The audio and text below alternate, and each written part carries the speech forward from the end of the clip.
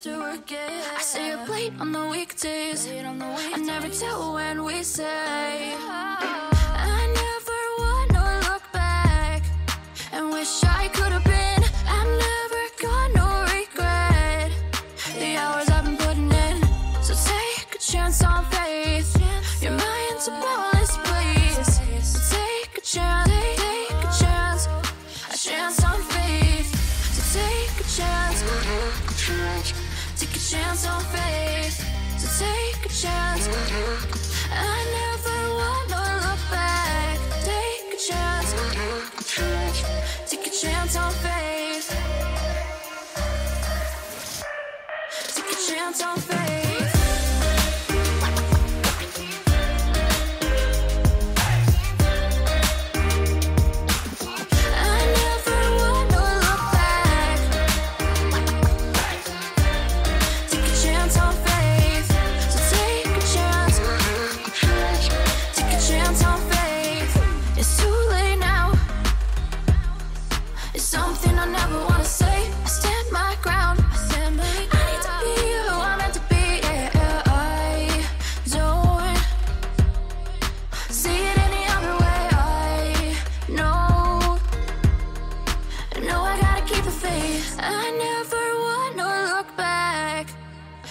I could have been. I've never got no.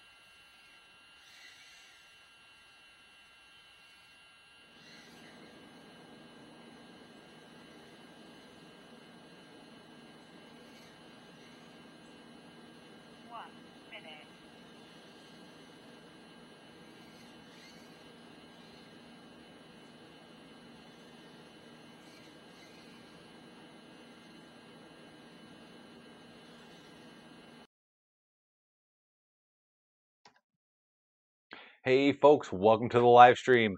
That was footage from iGal week number 10. 10 weeks into this. I can't believe it. We're still going. And no, I did not earn a letter on that one. I have no idea how. Super excited that I didn't, but my goodness, I broke all sorts of stuff. I broke more stuff on that one challenge than I have broken all year. I mean, props aside, but even on that, I managed to break props. It was crazy. So anyways, welcome to the live stream. This is Tweet FPV. We talk about these little things, FPV drones, quads, whatever you want to call them. My name's Dan. You can call me Dan. Most people call me Tweet. Call me whatever you want. If you want to get a hold of me, if you want me to see what, if you want me to see your comment in the comment section, type @tweet and it should pop up. My name will show up in orange, kind of like you see here on the this side of the screen. That'll help me notice it, and if for some reason I don't get to your question, ask it again in a few minutes. I'll try to get to it as best I can. Super chats, if you don't know what super chat is, that's a way you can give back to me. Those will definitely get answered. Ask me anything you want if you want to throw in a super chat. Let me know how the audio is. I've moved this PC around, or this laptop around, and I think I may have bumped a few settings, and it's a new version of OBS, so let's hope there's no technical issues. I hate upgrading OBS because once it starts working, I just want it to stay. Man. All right, so a lot of crazy stuff going on in the FPV world in the last few weeks. Rotor Riot, bought by Red Cat. Yeah, crazy, right? Fat Shark, bought by Red Cat. What the heck is going on, guys? What do you think? Let me know. Put it down in the comments. What do you think is going on? Also, if you want to get a hold of anything Tweet FPV related, I do have a link tree, which it's just a convenient way to put all of the links that have to do with what I'm doing all in one convenient place for you. Affiliate links, products, my Tweet FPV branded radio grips. If you haven't seen those, check that out. They are super nice if I say so myself, which I kind of have to because I make them. But being carried by 2 major retailers now, Race Day Quads and Pyro Drone. Super excited about that. Uh, big deal, and man, I'm already getting reorders, and it, I never thought it would go the way it is. Yeah, so Red Cat buying everything. I'm not really sure why. I think rumor has it they're trying to package um, ready to fly kits, goggles, controllers, quads, all one stop shop. But I don't know, I'm not counting DJIs for right now. But anywho, moving on from that, time will tell what happens with that. The Ghost system has started shipping. I really haven't seen a whole lot of feedback, positive or negative. Just people are getting it, which is nice. So yeah, let's go back to the chat here. Oh man, Cy, first one on the chart. Welcome, Cy. Boots FPV, how's it going? T-Bird, welcome back. Clemson is still playing. That's is that soccer? I don't know. Just mess with you. Celeste, welcome, buddy. Out on the West Coast. Nice that you could be hanging out. Saw your last edit. Super cool. Too bad you lost that HD footage over the water. That would have been cool. But that split second where you lost your FPV view, ooh man, I bet you there was a pucker moment there, wasn't it? But man, no risk, no reward, right? John Dees, welcome. Borges, welcome, buddy. Market Zero, welcome to the live stream. Robert Ortlep, longtime viewer, thank you. And L. Elston, the first question. Hi, Tweet. I have a Tiny Hawk 2. How do I make it fly better? Well, how do I mail it fly better? But I think you meant make it. And I replied before the stream started to flash Project Mockingbird to it. So what Project Mockingbird is it is a custom tune. It's basically PIDs and rates and modes set up by Jeremy Clark or David Clark? Jeremy Clark? Clark, something Clark. For that particular drone, and we can come over here and Project Mockingbird, and not to confuse it with the CIA project from like the 60s where they were doing like sleeper cell agent type stuff. There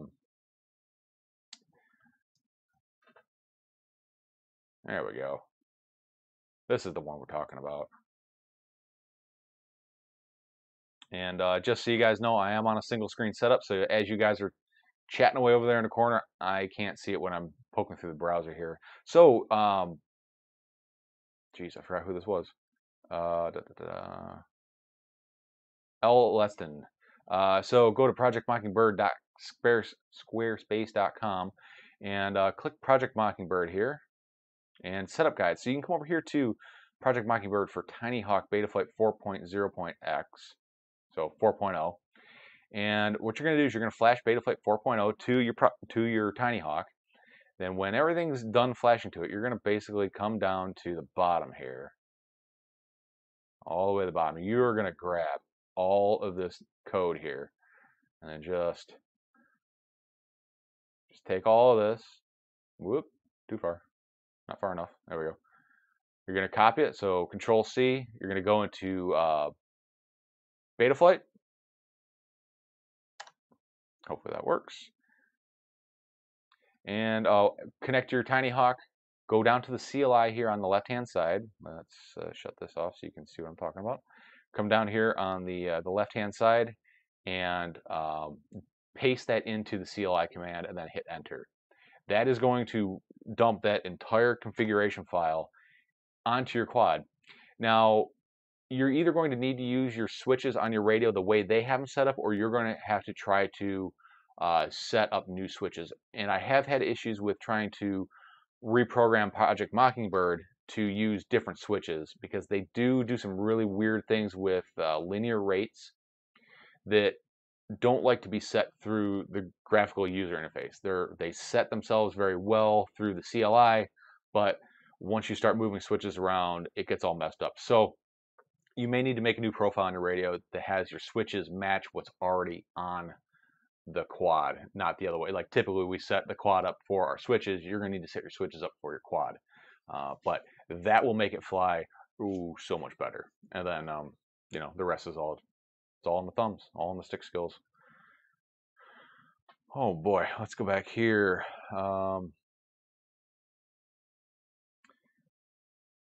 Let's see. Oh, sounds fine. Good. Thanks, guys. Glad to know that. Tweet FPV brought to you by Red Cat. Oh, man, I wish. I guess they're good at buying failing businesses. Nah, Fat Shark's not a failing business. But you know, I have heard that, you know, they bought into it, but they're not going to change anything. They're probably just using it for marketing and distribution rights. I mean, you don't buy a successful company to change things. You may try streamlining things, but you're not going to go in there and upturn the apple cart unless you're just terrible at business. But I don't think Red Cat would be where they are with the ability to buy these two companies if they were like that. But geez, who knows?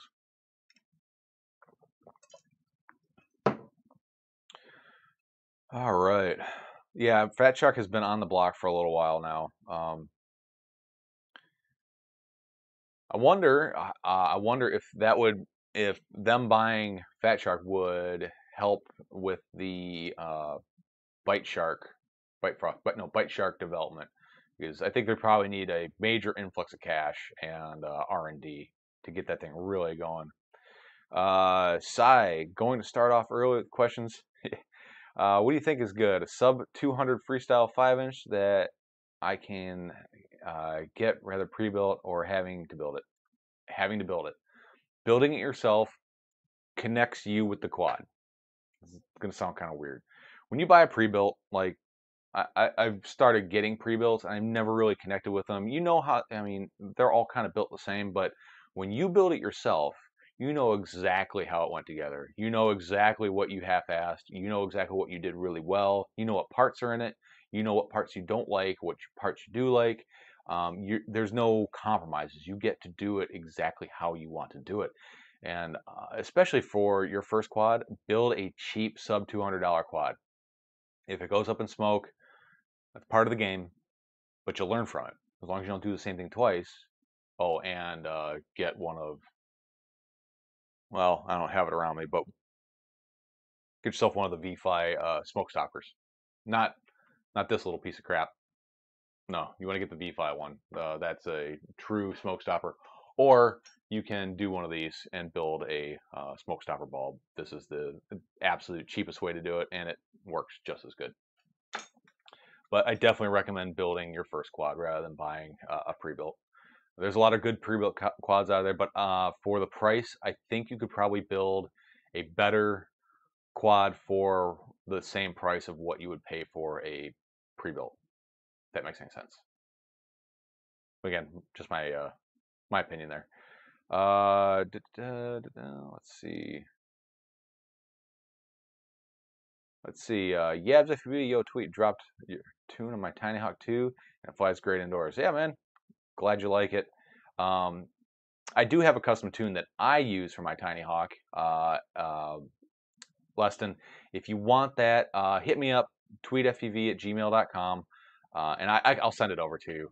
Or go on my Discord and just ask for it, and I'll dump it over in the software section if you want it. It's a little more aggressive. It was definitely tuned for how I race indoors. Basically, there's no angle mode. No, wait. No, it's all angle mode. Sorry, all angle mode. But it's very aggressive. Let's see. I have 16 quads. One is pre-built. Yeah. No, I've been getting more and more pre-builts, but I'd say I definitely have more custom builds than pre-builds, for sure. Project Mockingbird is only for angle mode. It is not just for angle mode, but is very, very much designed for angle mode. It does do a few things with acro, but it's designed for angle. Yes. Let's see. My guess is Red Cat will attempt to stuff their analytics BS into Bite Shark. Yeah, yeah, somewhere on the blockchain, whatever the hell that means. I know I saw a Rotor Riot episode that was sponsored by Red Cat, where they brought him out to Puerto Rico, which I've been in that area in Puerto Rico, and it is just freaking gorgeous there. Man, Puerto Rico is an awesome place to visit. Let's see. Yeah, building is half the fun too. I honestly, I'd say I'm torn between flying and building. Which one's more fun? Um, well, I guess flying's more fun, but I really like building quads. How do I know it's compatible with each other so I'm not buying parts I can't use? Basically, the only thing you really have to focus on, for compatibility is um, the layout of the flight controller and ESC. If you're gonna, most people do 4-in-1 ESCs, but I'm assuming you're gonna do a 4-in-1 ESC. Make sure they're both the same size, either 20 by 20, 30 by 30. I'm assuming you're probably not gonna do a 16 by 16. Don't do a 16 by 16. They're not there yet. Make sure that they're the same bolt size, so it's either M3 or M2 bolts. Typically, when you buy a flight controller, just buy a stack. Just about every manufacturer sells a stack where it's their ESC and their flight controller, and the two just plug into each other, and you're good to go with that. As far as motors go, for 5-inch, 2207, 2306, stick with something like that. And then the other factor is what size batteries you can use 4S, 5S, 6S. The higher cell count, the lower the kV. So if you're going to go with a 6S 2207, you're going to want to look at like anywhere from a 1700 to like a 1850 kV motor. 1850 is kind of on the high side, so I guess like 16 to 18, somewhere around there. That's what I would recommend. Personally, I like 2207s, but I'm more like the throttle resolution of like a racing type quad. As far as camera goes, they sell like 3 or 4 different size cameras. Make sure your frame will have specifications on what size camera it uses. Just why are you not focusing? Focus, you bastard. Whatever. Just look at your frame, and it'll say what size camera to use. Like 20 by 20, that's going to be a micro. And then just buy a camera that you like or that has the right price point. Look for 16 by 9 or 4 by 3. I think most people fly 4 by 3 right now. VTX and receiver, it's just whatever you want. They're kind of universal. They all work with everything. All right, back to the chat here. Can you use the same Mockingbird for the Tiny Hawk 2? Yeah, I did use the same thing for Tiny Hawk 2, but you have to be careful if you do decide to fly the Tiny Hawk 2 on 2S. Basically, I never flew the Tiny Hawk 2 on 2S. I took the 2S packs, flew them once, they puffed, I threw them away. And 2S on the Tiny Hawk 2 is kind of a gimmick as far as I was concerned. It worked, but it wasn't useful for my purposes, which were racing. So if you're going to use 2S on that Project Mockingbird tune, you need to change the PIDs. And with Betaflight 4.0, I think, it can automatically change PID profiles based on cell count. So it's super convenient. Otherwise, you can really damage some stuff. After I bought a Vortex 250, I decided to build my own. There's no way back. Yeah, for sure. 20 by 20 stacks are where it's at. I don't buy 30 by 30 anymore. 20 by 20 is super reliable, super solid. They make F7s, tons of UARTs. They're cramming a lot of stuff in those little boards. The downsides I do see are people saying that, oh, you start getting the temp warnings, but who really cares if you're getting a temp warning? The temp warnings come on very early, and it's not a big deal. Let's see, Celis. A good built quad will make you fly over the ocean and try an inverted yaw spin on an R9. Yeah, man, R9 for the win, buddy. R9 is, I hate the haters with the R9. R9 is good stuff. You cannot reinvent RF. RF is RF. Just what it is. It's not magic. Now, there's other things you can add to it, like user experience and packet redundancy and things like that. But as far as pure transmission, it's all the same. Better tuned antennas are about the only thing you can change about it. Angel FPV, what's up, buddy? What is the best AIO board for Tiny Trainer? I'm hoping it's going to be this Mamba FC the Diatone Mamba flight controller I have in here, because this one is very special. It's special because it is one of only 2 AIOs that I know of that can run FalcoX. And that's what the plan is today, is to get FalcoX onto this guy. And this one's beta flight. They're both beta flight right now. I've flown this one. This one flies freaking unbelievable. It flies so good, so good. We're gonna put FalcoX on it and see if it's any better. And this is gonna be really interesting because this computer I'm running on has never had the Falco or the Flight 1 configurator on it. I've never had this quad plugged into this computer. So we're going to experience all the heartache and BS that's going to come along with trying to do this. So hopefully it's not too much of a struggle. Let's see, back to the chat. Oh, 1950 is where it's at. 2207. Yeah, 1950. That's good too. I mean, you can run 2300 kV motors on 6S. You just have to put a motor output limit on them. Otherwise, it'll just draw a ton of amps. Phoenix 2 is a good camera. I'm a huge fan of RunCam products. I've tried Fox ears. I never really cared for them. And a couple Cadex. The Cadex were really good once you took the lens off and cleaned them. I swear, in the factory when they're putting those lenses on, they're going like, all right, here's the body, here's the lens, then they screw it on there. Every single Cadex camera, it's like looking through the inside of a cataract. I always have to take them apart, clean them, refocus them, get the dirt and dust out of them. I have no idea why. Gonna do a TBS pod racer. Oh, that'd be really cool. I really like that frame. They're using the SLS nylon, which is it is a darn near indestructible material until it gets cold. Just remember that if it's cold out, that stuff will just basically shatter. PK Stefan, love your grips, man. Thanks, man. It has turned into something more than I ever thought it would. I'm at the point where I'm thinking about scaling up my little cheap Chinese K40 laser, and that's what they're referred to as the Chinese K40 laser. I find myself waiting on that thing, so I think it's about time to step up to something bigger. Plus, I got a bunch of buddies that want me to cut foam wings for them, so I mean, share the wealth, right? Let's see, the new Beta FPV 2004 motors are so sick. I haven't seen those. Let's go peruse the interwebs here. Beta. Oh, learn to type. There we go. Electronics, motors, brushless, of course.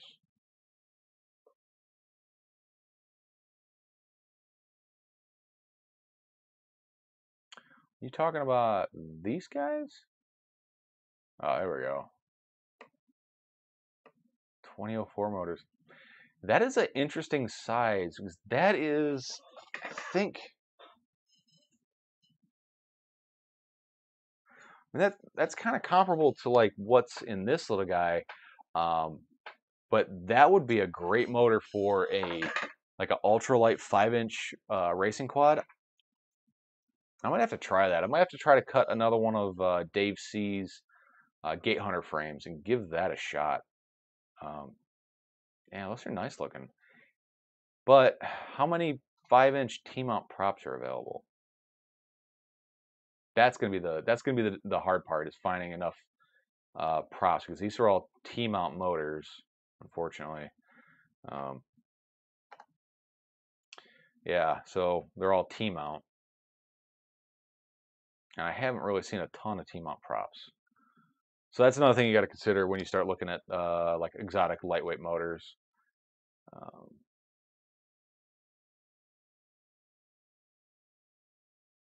Let's see, Robert Orleb, did you see the grips on the Special Edition TX16S? No, I have not seen the grips. Speedy Turtle, what's up, man? Welcome to the live stream. Going back through the chat, let's see. Tweet, the temp warning, you can turn it off in the OSD.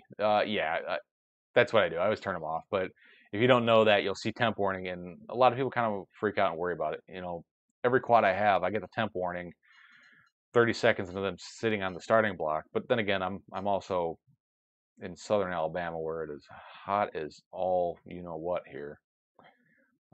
Which transmitter between the QX7 and the X9D? I mean the Axis one. L Leston, are you asking which one I would suggest between the two? Let me know. Angel FPV, what feel better or more similar to 5-inch, the Tiny Trainer or normal toothpick? Tiny Trainer, because it's heavier. Definitely because it's heavier. So the thing you lose with the super lightweight quads like the toothpick is you lose the momentum that they have. So when you pop the throttle like you're trying to pop over a tree or a building, the toothpicks just kind of stop. So you got to carry the throttle over everything. Whereas the Tiny Trainer, it has a little bit of heavy, or has a little bit of heavy. Damn, it has a little bit of heft to it. That when you let go of the throttle, there's some inertia in it, and it'll keep going. Not like a 5-inch, but more so like a 5-inch than a toothpick would. Boots, already deleting messages. Cool, man. Celis, are you excited for next week's whoop? I am super excited for next week's I Got challenge. It is basically inverted yaw spins or the trippy spin. So the challenge is 2 loops clockwise and 2 loops counterclockwise. And I've already kind of done a trippy spin on a previous IGO competition, so I know I can do it. It's just a matter of going out and like tuning it and honing it in and trying to do something cool with it. And I got some ideas. I may be breaking a lot of shit this week, but at least it'll be a happy break. Oh, past my weigh-ins at work, so bottoms up. I'd like to thank my patrons. The $2 tier is beer time for some PBRs, so thank you.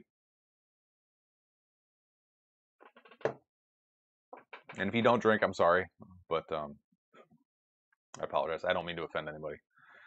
Let's see. A WB blocker. Stream title caught my attention. Never used FalcoX, but wanted to. And build a Tiny Trainer. I think spec racing, a Tiny Trainer would be awesome. So we've tried spec racing in my multi-GP group a couple times. It started off with not the OG Baby Hawk, but the second one, the one that wasn't like the flight controller was glued to the frame. It was like the real tiny Baby Hawk. It had carbon fiber and everything. Everybody bought one. We flew one match. It was fun as hell. I wasn't there. It was before I started flying with this group. But it never happened again. And a lot of guys are really against spec racing because it forces you to buy into inferior products. This is not the best flying quad out there. But it sure as shit would be fun to fly against a bunch of people with the exact same quad. That's what I like about spec racing, but it does limit who can, because it's a pay-to-play thing. Like, you got to build and buy one of these things. You can't just fly what you brung. You got to make your own quad. So it does alienate some people from flying or competing. My pitch as a compromise to that was, we'll do a spec race with an asterisk next to it. Everybody can fly. We'll just keep it at 3-inch. All right, everybody pretty much has a 3-inch. But the only people who are competing for points are the people in the spec class. And that would be for like spots 1, 2, and 3. But then you could have a separate class going on at the same time for points 1, 2, and 3 of everybody else. You know what I mean? Like, I know it's kind of hard to do that from like a race organizer standpoint, but I thought it'd be interesting. We had a really cool little spot down by the water. It was like a private little beach pavilion type thing. It would have been pretty cool, but it's hard to tell people, hey, you got to have this to fly a hobby that's already pretty widespread and out there as far as like what's available and what people have.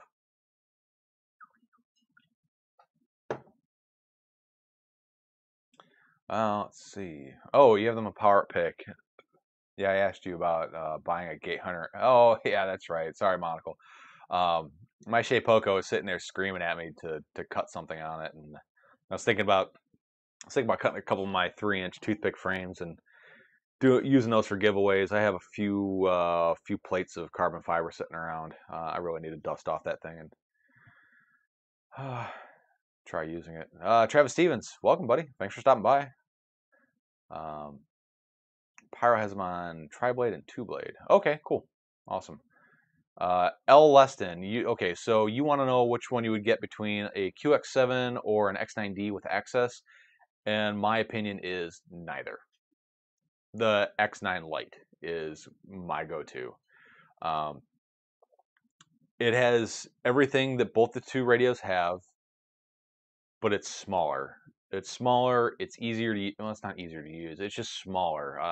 The X9D is huge for really no reason other than it has a million switches, which unless you're doing, nitro running fixed wing with retracts and everything on it, then yeah, you may need that many switches. But most people run receivers at 8 channels anyway, so that's your 2 sticks. So that's 1, 2, 3, 4. Then that's 4 switches, and that's your 8 channels. New receivers will run 16, but nobody's doing that. There's nothing that the QX7 and the X9D will do that the X9 Lite will do. Plus, if you want to run R9, the R9M Lite Pro module fits in it. That is an awesome R9 module. TBS has finally come to their senses and gave the market what they wanted, and they're doing a micro crossfire module that fits in the back of that thing. It'll run the XJT module, it'll run the iRange X multi-protocol module, it'll run the Vantec. I'm telling you, to me, it's my favorite FR Sky radio. But with that said, I fly the Tango 2 just because it's even smaller and I like the form factor of it. But the Tango 2 is not a good radio if you fly fixed wing because there's no trim switches. There is an option to go through and do trims, but it's really cumbersome. You gotta double click the thumb wheel, and then it'll tell you which channel you're on. You can roll, and then you double click it again, and it goes to roll, and the next one it goes to aileron. And it's not something you would use on the fly. So, long story short, X9D. Long story short, the X9 Lite S. That's the one I would say because that one has the extra momentary buttons, has internal charging built into it. That's my pick. That's my preferred radio for FR Sky. Okay, going back down through the chat here. Danger Dave. Oh, I like that name. Oh shoot, the chat just scrolled past everything. Where are we at? All right, I need to find someone who wants to trade. I have half an EDF wing and lasted 2 minutes because the gyro went bad and it crashed. Man, I have a couple fixed wing hanging up in the rafters here. You may have seen them in a few of my micro videos flying around the house. I'm not gonna say I'm scared to fly it, but I'm very apprehensive to fly the fixed wing. Just I don't know. I can't wrap my head around it. It should probably be easier than flying quads, but I need to spend more time trying to do it, and I'm worried about crashing. I have a flight test Night Radian, which is a huge glider, and I think it's just cool as shit. But I really need to get out and fly it. Oh, let's see. Sai asks, what is a good freestyle frame? Probably, okay, here we go. A really good freestyle frame is the Impulse RC Apex. It's really expensive. All right, so now we're going to talk realistically what is a good freestyle frame. So we can go all the way down to the Eachine, not Alien. Crap, what is it? Help me out, guys. The Martian. The Martian. I think those things are what, like $10? But they're garbage. They break really easily, but there's plenty of parts. The parts are cheap too. We could talk Armaton, which has lifetime warranty on their frames. They're great frames. I've had plenty of Armaton products in the past. Lots of options, really well built. But to cash in on the lifetime warranty, it does take some time to get the replacement parts in. So there's that, but lifetime warranty on it. And geez, let's see, what's another good freestyle frame? The QAVR. Geez, all right, browser time. Let's go to get FPV QAVR2. Yeah, this one. This is a good freestyle frame here. QAVR2. No, this is just a. Oh, dang it! Come on, I don't want QAVR2.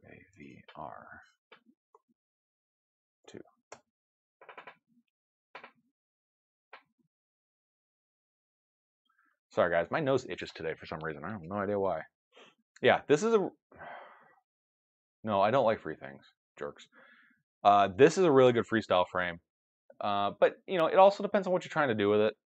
This is good. It has replaceable arms. It's kind of on the pricey side. I like the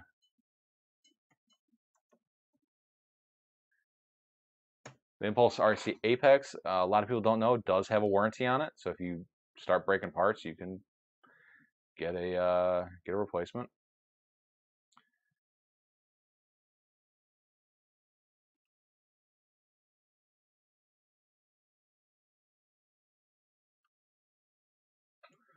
So Impulse RC Apex, this is a extremely durable frame. It's very light. Well, it's not very light, but it's light-ish. It's durable. It's very well built. It's probably one of my favorite freestyle frames. I don't do a whole lot of freestyle, but it's, you know, I've got one built up with the DJI Air unit in it, and it's a really good frame.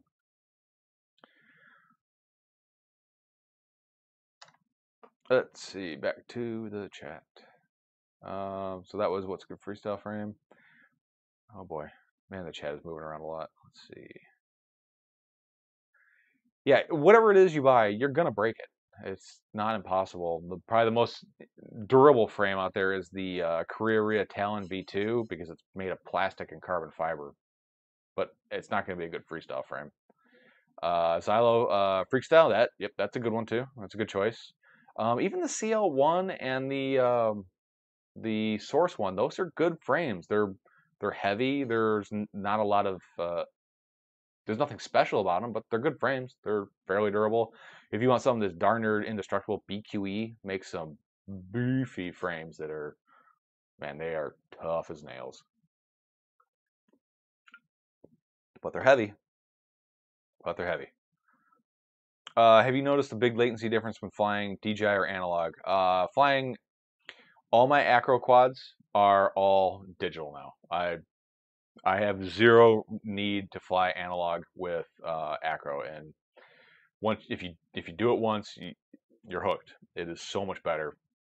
It is so much better. And then this last update where it has 50 megabits per second transmission rate, it's even more better. Like, it is so clear. Like, I haven't flown digital in a little while, and I was messing with the Flywoo Explorer LR today, and it was just sitting on my bench. I plugged it in, put my goggles on. I'm like, oh man, I forgot how good this is. For racing, I haven't dabbled too much in racing with the DJI, but I do have a Floss 3 built up with a Vista in it, and you know, it's a mixed bag. Super high-end racers, they're gonna suffer because of the latency. I'm not super high-end racing.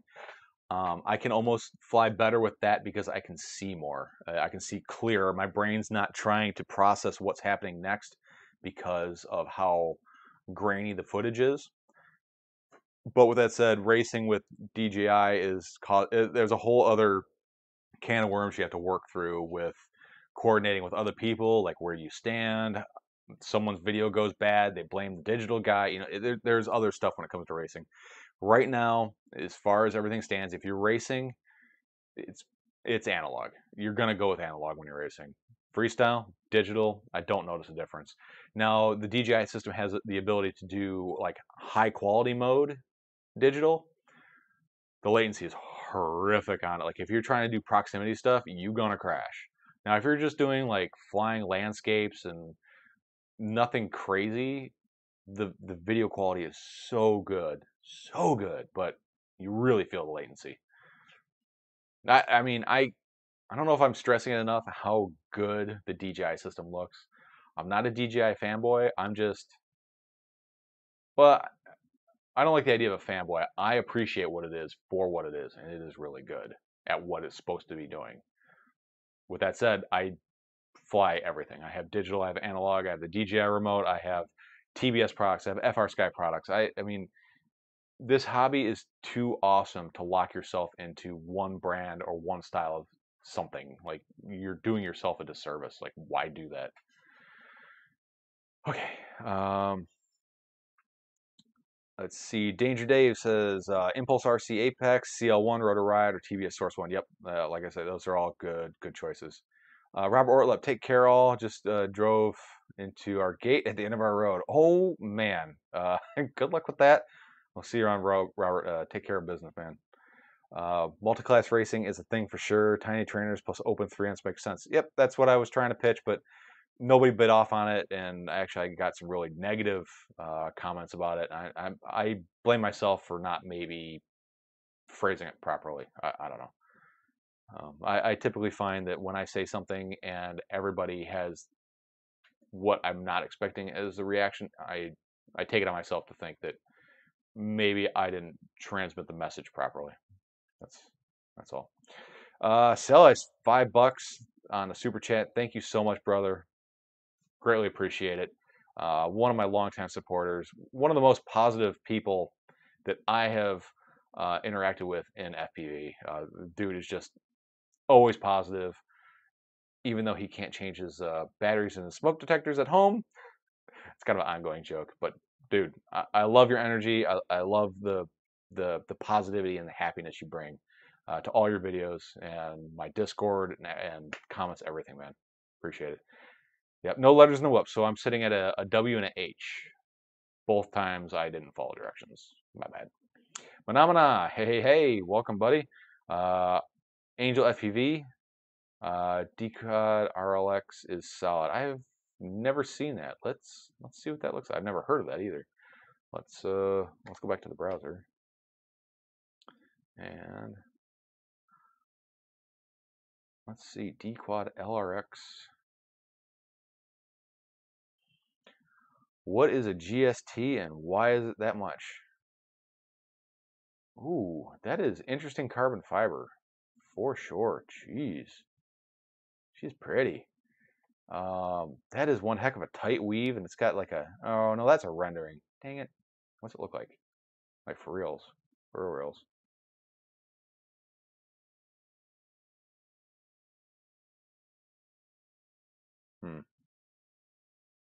Interesting frame. I mean, oh, that is interesting there. They take the stack screws here and they go and they support the top plate with the stack screws. What the heck? That's interesting. It would certainly keep this top plate from snapping, but that is very different. I've never seen that before. That's the cool thing about this hobby. There's all sorts of different interpretations on everything. PK Stefan, great stuff from the race timer on. Super helpful. Here's a PBR. Stefan, thank you. Much appreciated. Danger Dave, Apex for the win. I love mine. I have a Martian with upgraded 3mm top plate. It works well.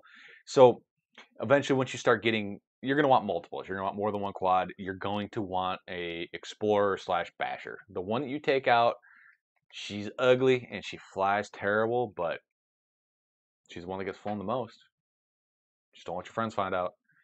And that's the one you take out and you take into sketch areas. You're not too worried about losing it. You fly it without the GoPro on it. You beat it, you bash it. It goes back in your bag broken. You take it home, you love on it, you fix it. But you take it back with you next time too, because that is all reliable. That's dependable. That's the one that you're going to smash up before you take the pretty ones out. The ones that haul the GoPros, the ones that fly real nice. They're buttery smooth. They have good motors on them. Got to have that beater. That's where the Martian comes in. Martian is good beater. You put the crap motors on it with different props, different motors, with the old electronics and old camera, and you go out and you explore, you practice, you beat it up, you get good, then you fly the good ones after that. Which parts were really cheap? Yeah. Now, when I say cheap, it's always relative. Yeah, always relative. Hyperlight Glide. Yeah, it's a good frame, but it's a little on the fragile side. And I think if you're asking me like what's a good freestyle frame, I'm not thinking of the like the ultralight. As far as I'm concerned, the lighter you can make it, the better it's going to fly, and the more likely it's going to be to survive. The hyperlight's just maybe a little on the thin side, but it is a very good frame.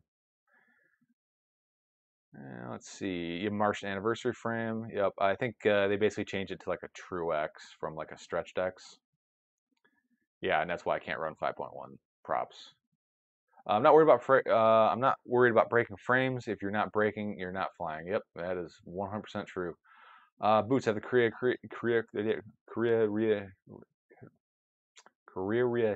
Talon V2. Not too crazy about it. You know, I've got one sitting in a box that I need to build up to go beat up. Boots, what don't you like about it? I'm kind of curious. Let me know. Celis is the ultimate positive homie, and we're fortunate to have him around. Dude, you are not kidding, Yabs.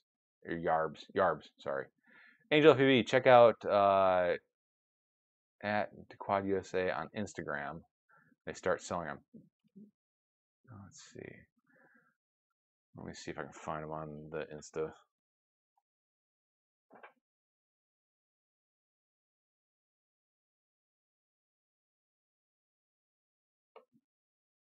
All right, let's go to the gram. Interesting. So this looks like the old leopard. Was it LDARC or King Kong before they changed their name? The leopard. That is an interesting design. I like that. That's cool looking. I wonder what that's made out of. Is that like I wonder if it's titanium. That's something I like about Armaton is they do a lot of titanium parts, and you can like color change the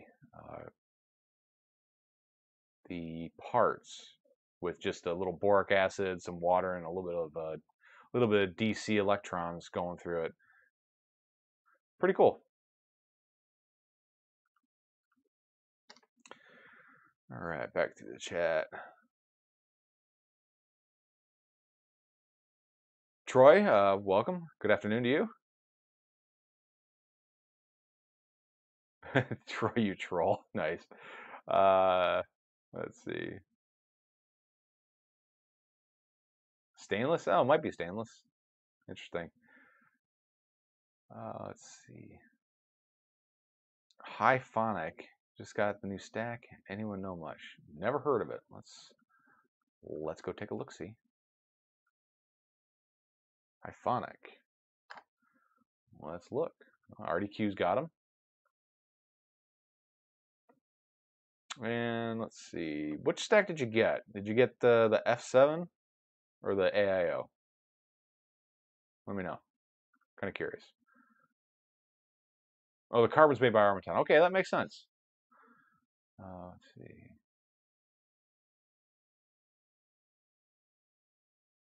F7 V2. All right, so the F7 V2. Take a look at that. 30 by 30 already. I'm not a 30 by 30 fan. They had their day. Everything should be 20 by 20 as far as I'm concerned.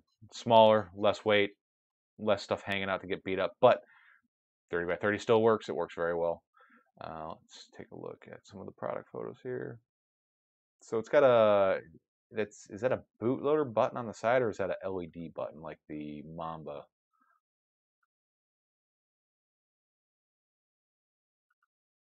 Need better pictures.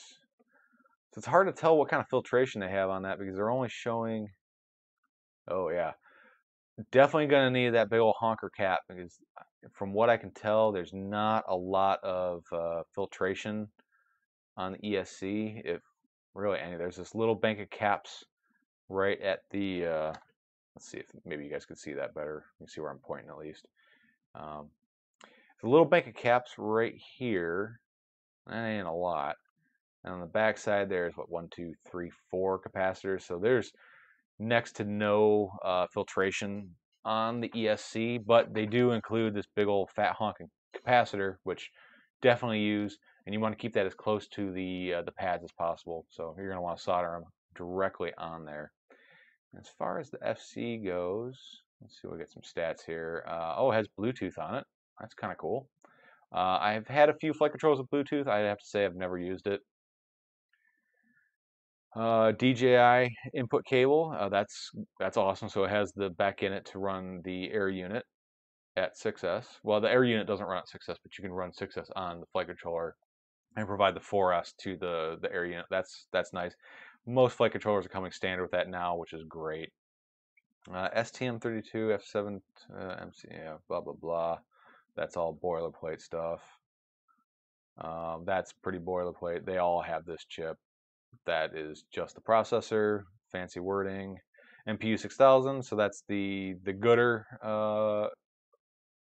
gyro. It's not the Bosch, but it's a pretty good one. Let's see, lots of UARTs, which is F7, so you would expect that. 10 amps at 10 volts at 2.5 amps. That's perfect. 3 to 6. Oh, it has black box. That's nice. A lot of flight controllers, and so that's something you typically lose with the 20x20s is you'll typically lose the black box if you're going to lose anything. Okay, so there's a LED pad. That's good. Voltage. Oh no, that's not what I was thinking. I was thinking the button was a LED button like the Mamba had.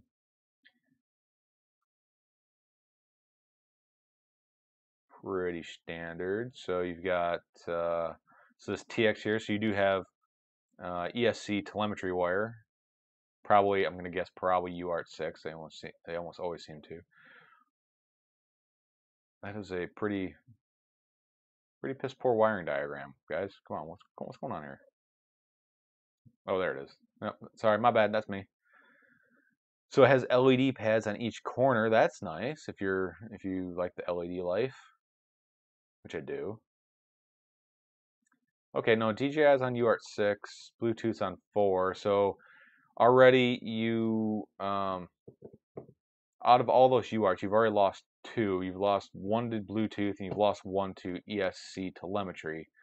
So you are going to have left over 4 UARTs. So you'll have 4 UARTs left over unless they break these out in other places on the board, which, I mean, they probably do. It'd be nice. Hopefully they do. So that is the general gist of how I look at flight controllers when I start looking at them. Tim Lowe, welcome, buddy. Haven't seen you in a while. I don't see any antenna for my Bluetooth, nor did my phone see it. Yeah, I don't see one on the board, but I'm not seeing a picture of the underside of the board either. So, kind of weird. But I don't have a picture of the underside. So if the board had a Bluetooth, if it had a Bluetooth transmitter on it and receiver, it would look kind of like Success Stacks.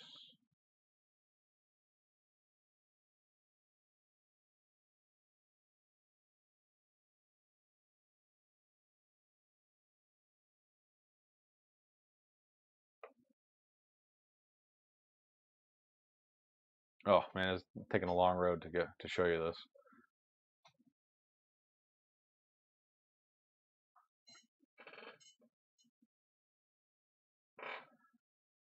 All right, I give up. So it's gonna have it's gonna have like a little part where the board's shaved down. There's like a little squiggly line of copper trace.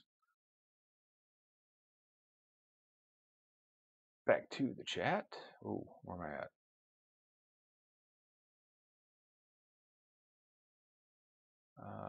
Okay, it has holes for the cap. That's good. Bluetooth doesn't actually work, I think. Why is 33 obsolete to you now? Because you can get all the performance in a 20x20 with less weight and less size. So a lot of the frames are getting skinnier and skinnier.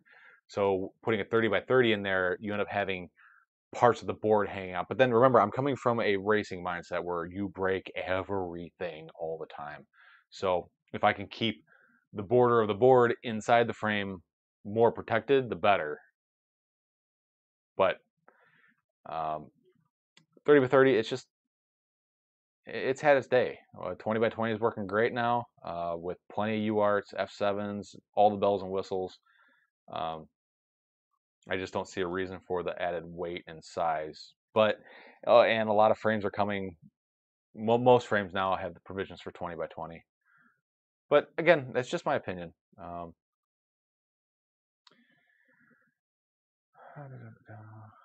Is the only point of a squished X frame for going through race gates? Squished X frame it just has different characteristics on the roll axis versus the pitch axis. Most race frames are typically a stretched X.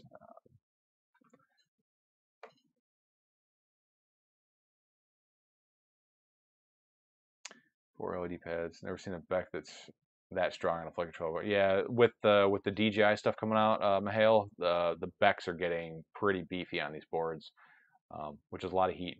Which is a downside of the 20 by 20s. They do get hot, but I don't think I haven't experienced where they get hot enough where they fail from the heat. And I am in a pretty hot climate where I'm at. Yeah, Nick Hayes on the corners. It's like the Mambas. But the Mamba so you don't control the LEDs through the LED pad on the Mamba. The Mamba has a button on it and it has its own dedicated controller, which is kind of neat. But if you want to do some of the cool stuff like the integration of the LEDs with the Betaflight, I don't know if you can actually do it with that flight controller. I haven't really tried. Let's see. I hate the pads. Well, yeah, that's another downside. The pads are definitely smaller on the 20 by 20s.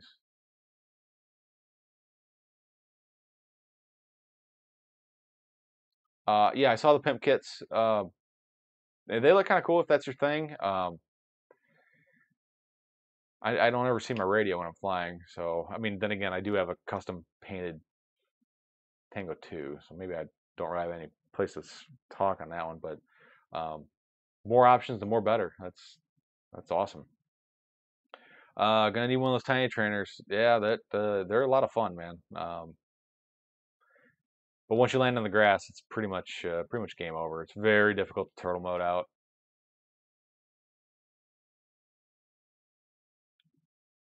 See, there's a I2C Betaflight 2.3. Only says only second gyro. Gyro 1 and 2 are on SPI bus 1. That's weird.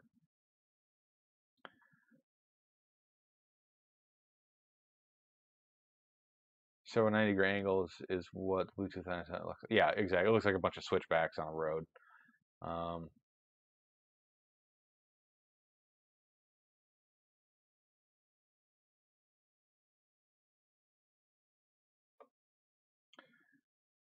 Tim Lowe got the Orcas. Awesome, man. You're gonna love them. I know you're blasted. I blasted your chat buddy. I'm sorry. No worries. No worries. Next. Yeah, I just wish it was a little more well, then again, I've only looked at one place. It'd be nice to see a little more information.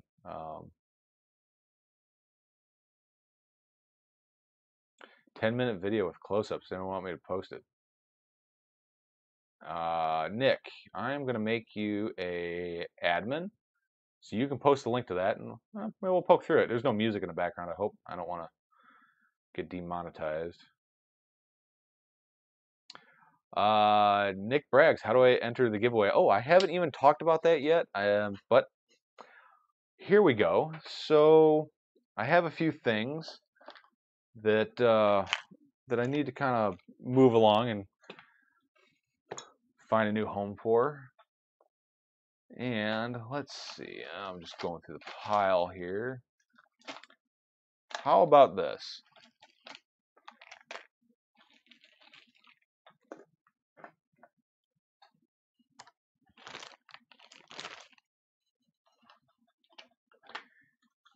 You guys let me know what you want. I have a custom Cerakoted Tango 2 case in this like red and black. Pretty neat looking. Or I have a DJI bundle which has the new Rotor Riot branded foam and the an analog adapter for running a analog module on the side of your helmet, or oh geez, on the side of your goggles. Let me know what you guys want to do. Let me know, and obviously I'll throw a set of grips in there. Okay, how do I add the video? Depends on where it's at. Do you have it on YouTube or anything like that, or is it just on your computer?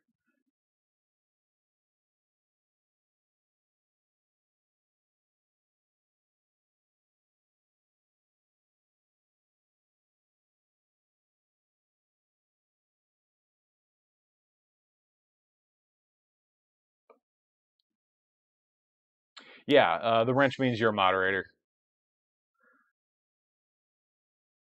Let's see, DJI bundle for sure. I know a guy who would love those. All right, we'll go with that. We'll go with the DJI stuff. All right, so the way I do the giveaways is we do a super chat giveaway. Oh, I forgot to turn this on.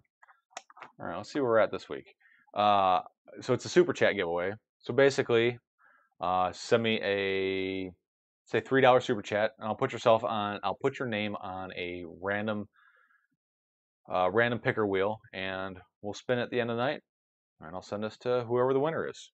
$3, and I'll do 3 entries per person. So 1 for 3, 2 for 6, 3 for 9. You know what I mean? Pretty straightforward. And also, I will randomize it. That way you don't get like 3 of your name in a row. That's just the way I do it. All right, let's go back up there.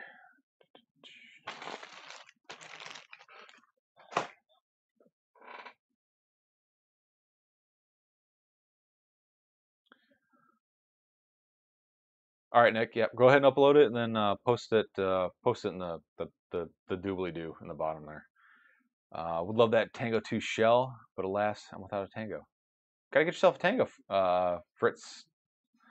Tango 2 is probably my favorite radio, especially now that it takes the multi-protocol modules in the back.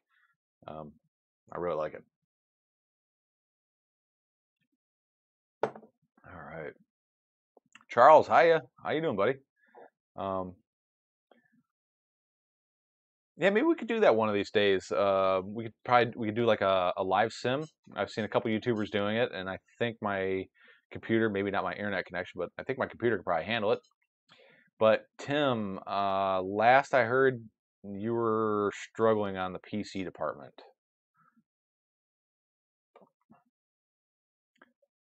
Let's see, the new analog adapter has a voltmeter on the side.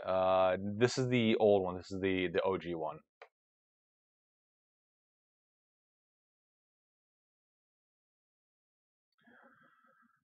I thought I wanted a YouTube channel to bump that, just to support tweets. It's kind of like mentor. Oh, thanks, man. Charles, goodbye. All right, man.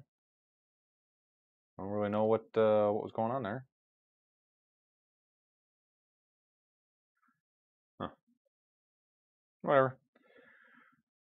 Sim would be cool because I am still scared to fly. So Tim, can you run Velocidrone on your setup at home?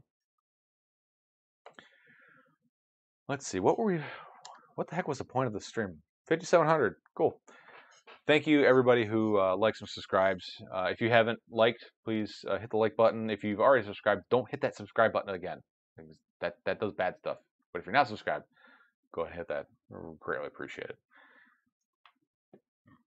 Okay, cool. You got a card from him. An RX 580. Yeah, I'm waiting for the next Ryzen processors to come out to move off of this 2700X that I'm sitting on.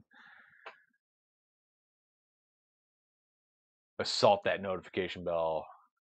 Fritz Fights, if that's how you pronounce your name. I'm sure it's not, because I'm terrible at it. Let's do Wheel of Names. This is from the other week. Let's get rid of you guys. And you're on the wheel. One time. One time. It's darts. It's darts. Thanks, buddy. And you're on here Not once. Whoop. What am I doing here? Learn to work this thing. Once, twice, thrice. There we go.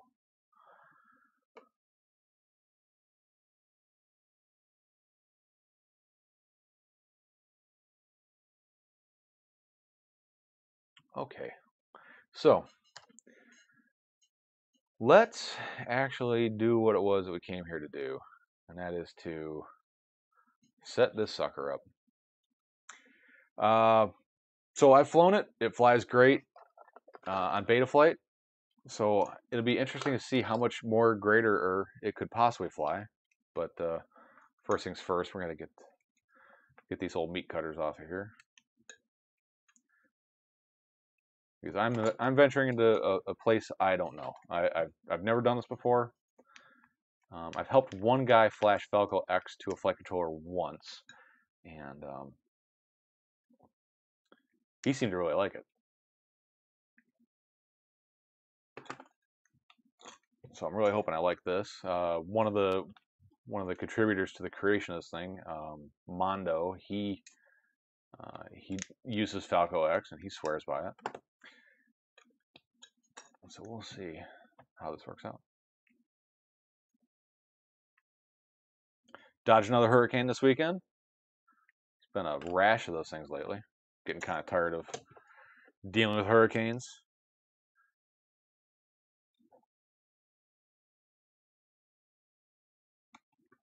Forget how to super chat in the pop-out menu. Yeah, I don't know. Look for a $sign. So the downside to the Tiny Trainer, that's one of the things I don't like, is you can't access your USB port while it's in the canopy. And the canopy's held down by 4 zip ties, so you got to clip those every time you want to get in here and, hook Betaflight up to the doobly-doo and mess with things. So here we are. Here's the guts of it. I built a dedicated sim computer out of one of those Intel NUCs with the Radeon for Christmas. Cool, man. I really like the NUCs. Though that's a really interesting concept. It's not for me, but I do like it. It does seem like a pretty interesting idea. Let's see. Tweet, do you have a tune you're using on Betaflight for your Tiny Trainer? I'd like a copy of it.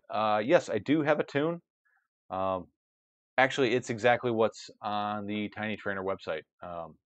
Copy paste. I just put my rates in it. There's really no changes to it. And with the hardware I'm using set up mechanically sound, it flies really good. These props do make the quad fly really bad, really quick when you start bending them. That's the downside of these props. Okay, so we got her hooked up to the computer. Timothy Lowe, $5. That'll get you on the wheel one time. I really need to figure out how to do this.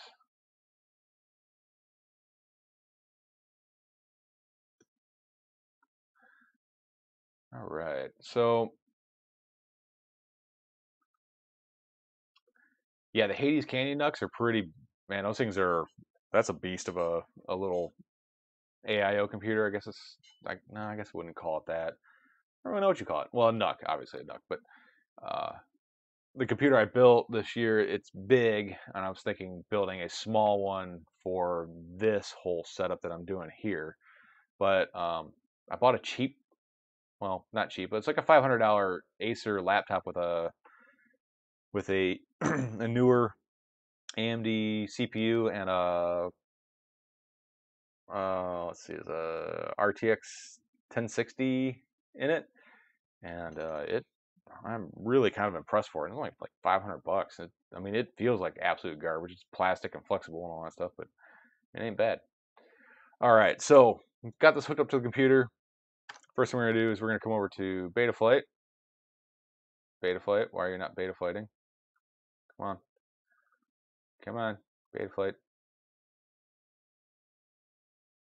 All right, well, that's not gonna work. Let's just do this. So we're gonna come over to Betaflight here. Why are you looking for a GPS? All right, so what we're gonna do, come over to Betaflight. and we're going to do diff all. And I'm going to copy to the clipboard, and I'm going to dump everything into a text file.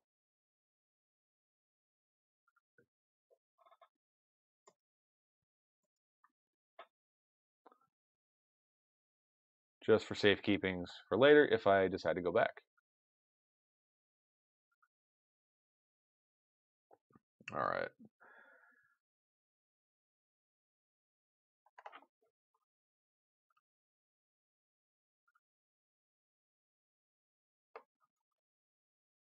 What the heck? I lost my mouse. Computer's acting weird. All right, there we go. So next thing we need to do is, so before you do FalcoX, you need to go to download the configurator, FalcoX configurator. And we're going to go ahead and get this guy. So we're looking for the Mamba F411 version. So this is the firmware. We're going to download that. And then we need to download the Windows configurator. We'll download that guy as well. And we play the waiting game. Okay, so it starts. The difference between diff all and dump all is diff all is anything you have changed from the stock configuration from when that board was flashed. So when you flash a board, it has this is the base configuration for this board. Anything you change is a difference. So diff all is every change you've made in a text document. So then once you dump it in there, but you'll have to stay on the same version. You can dump that in there and it'll just make the few tweaks. Dump all is every parameter, things that you don't use, things that aren't part of that board. Every Betaflight parameter is dumped. So that's the difference. So it's a difference between like maybe 100 lines of code versus 1,000 lines of code. That's all. Let's see.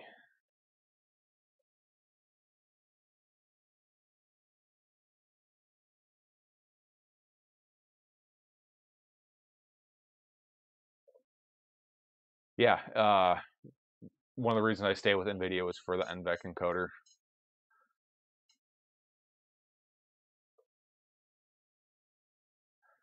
Thinking of a tiny trainer, but I can turtle out of the grass. Can't turtle out of the grass. Nope. Most likely not. It depending on how tall the grass is, but most of the time, if I crash in the grass, I just gotta hoof it over to it and pick it up.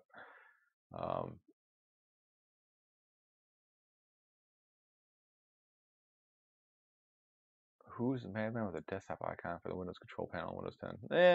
You know, old habits die hard. All right, Boots. We'll see you later, man. If you want that configuration, just hit me up in the Discord, and I'll get it over to you.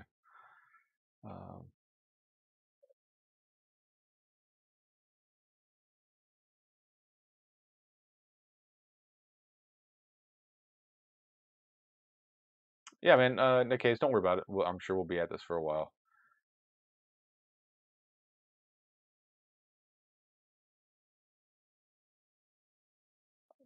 So this is not the Mamba stack. This is the Mamba AIO.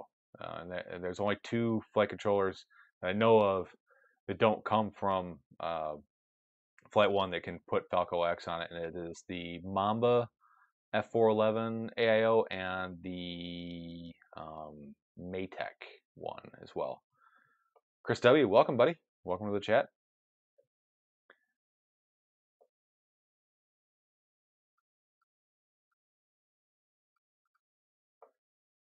So we're doing a super chat giveaway for the DJI goggle foam and the analog module adapter. All right, so now we have those two things downloaded. Let's go ahead and install the configurator. However long this takes. We close out a Betaflight there. Disconnect that flight controller. Now let's run the configurator. configurator. So when you purchase the license for this flight controller, I'm going to go ahead and connect it right here. Let me change this to add.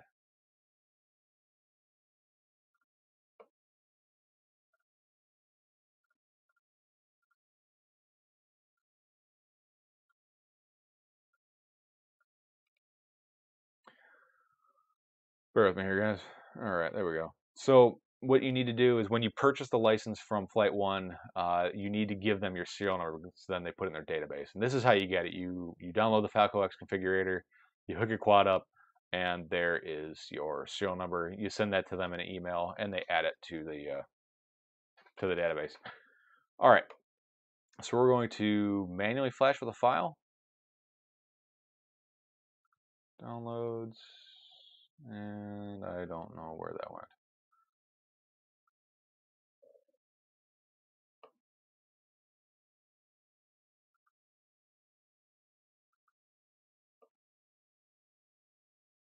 Okay.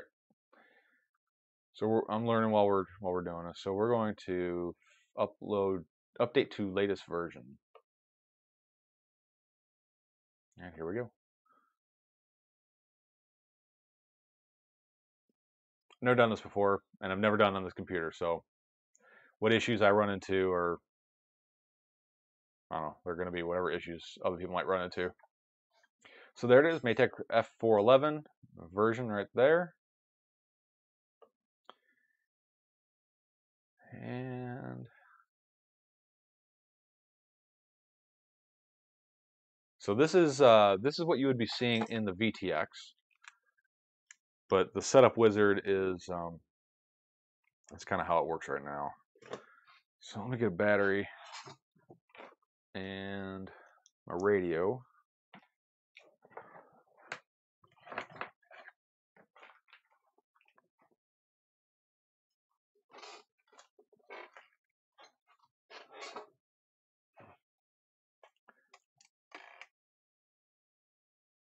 Welcome to Tango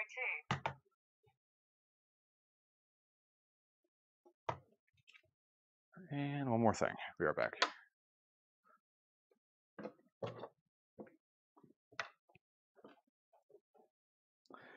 All right. Sorry, guys. If you're chatting away, I'm not looking at it right now. There it is. So I found Crossfire on UART1. I hope you guys can see this. You guys seeing this? All right, yeah. So now it's asking me to move my arm switch. So there it is. Move sticks in circles for 2 seconds.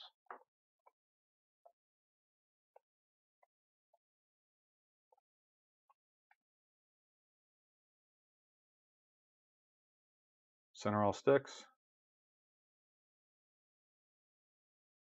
Move throttle to the bottom. Move yaw stick left.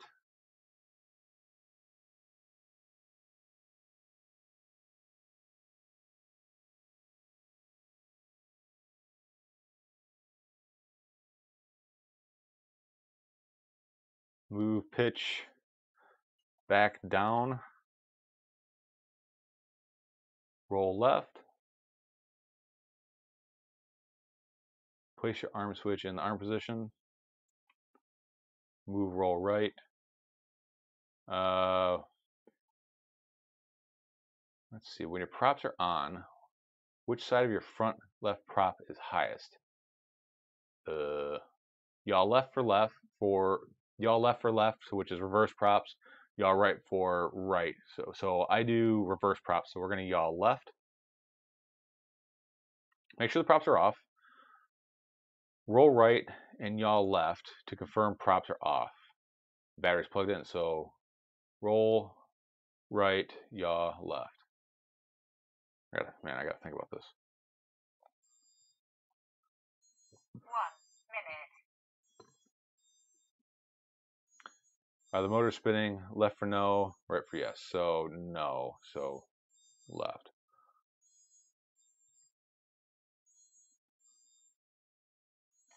No.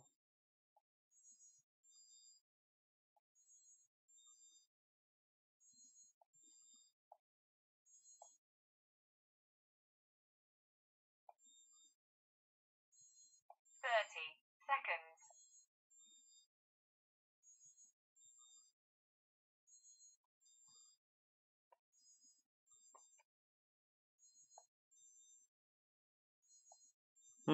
Something's up. I don't know why it's not working.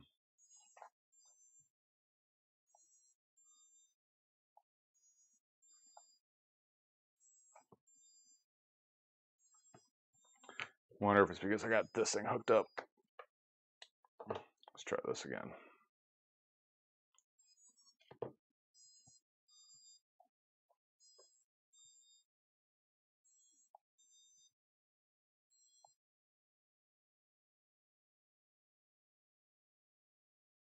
I'm not really sure what's going on here.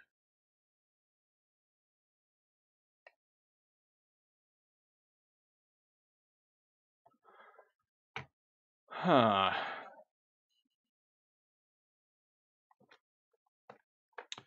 Well, let's try starting over with that. Something weird happened. Telemetry lost. That did not work. Not really sure what's up.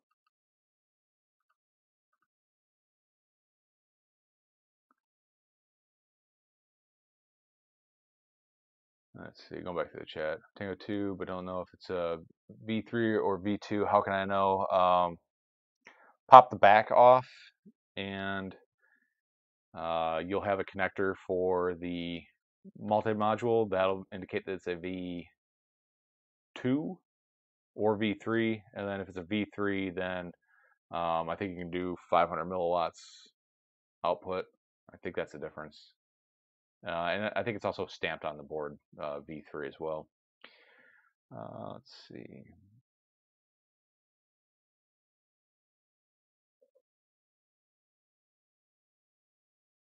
Yeah, Yarbs, I'm thinking that might have been what it is. So I'm going to remove that and start the process over again. See what happens. So let's do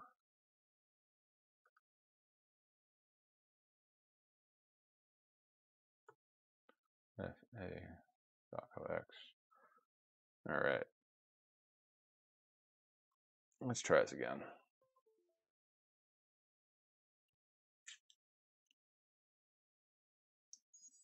Telemetry recovered.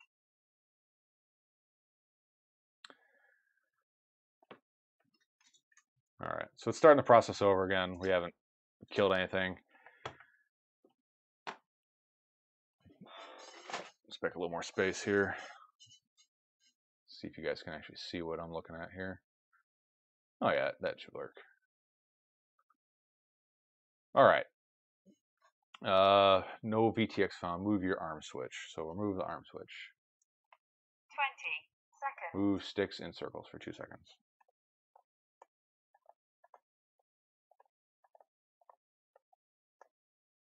Center all 10, sticks. 9, 8, 7, 6. Move throttle to 5, bottom. 4. Move 3, yaw stick left. 2, 1. Timer 1 elapsed. Move only yaw stick. Move yaw stick left.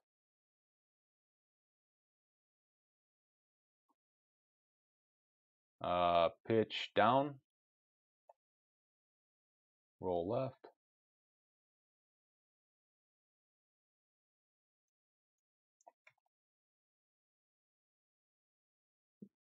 Move roll right. Yaw left. Roll right, yaw left.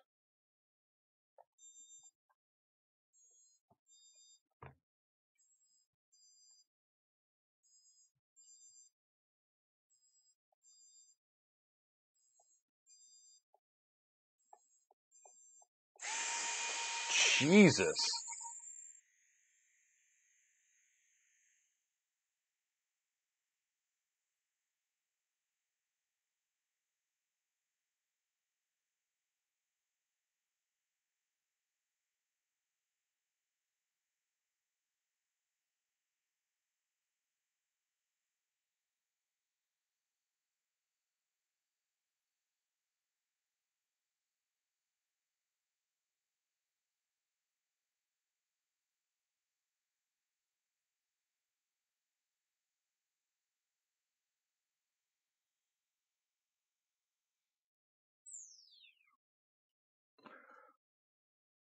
Damn, that scared the shit out of me. That, I want to say this isn't working right. What the heck? Let's start this over again. Man.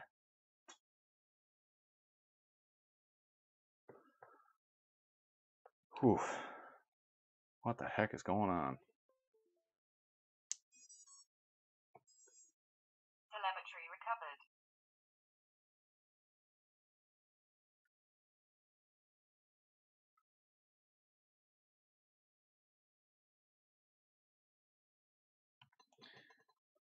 Arm switch.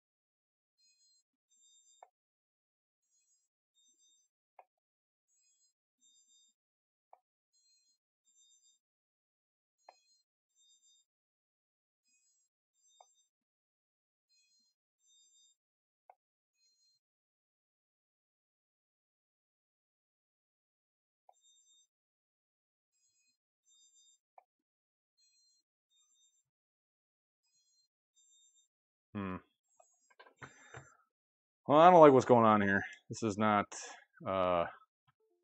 very confidence inspiring. I'm not entirely sure.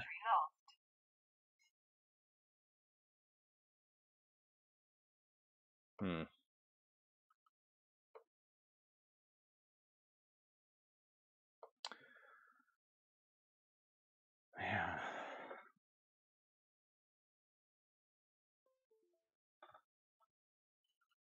No, my like I would have killed this thing.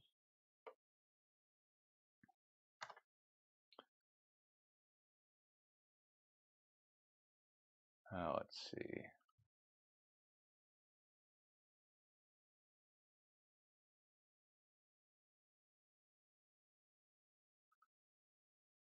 Firmware download. Mamba F411.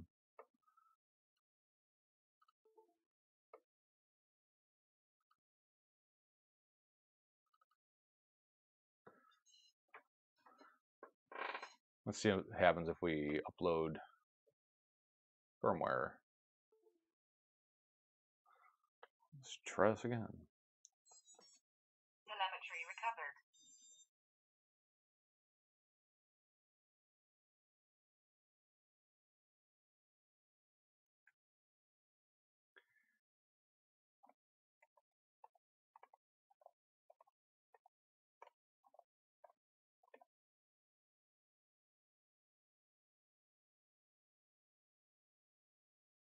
Draw to bottom. Yaw left. Pitch down. Roll left. Arm in arm position. And roll right. Left. Props are off. Roll right, yaw left. There we go. Just have to not be an idiot, apparently.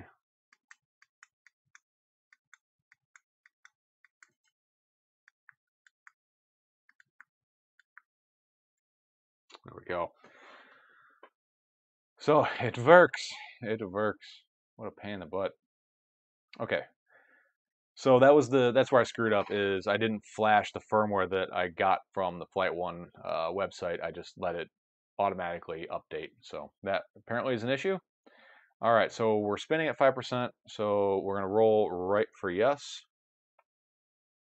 Let's see, motor 1 spinning. Push both sticks towards the corner of the motor spinning. So we're gonna go this way. Towards the motor spinning. Towards the motor spinning and towards the motor spinning. Okay, are you using BL32? No. Roll left for no. Detecting telemetry wizard, searching for telemetry. Let's see. Flight controller direction, lay quad flat and push roll stick left. So roll stick. That's about as flat as it's going to get. Roll stick left. Put the quad on its nose and push the roll stick right.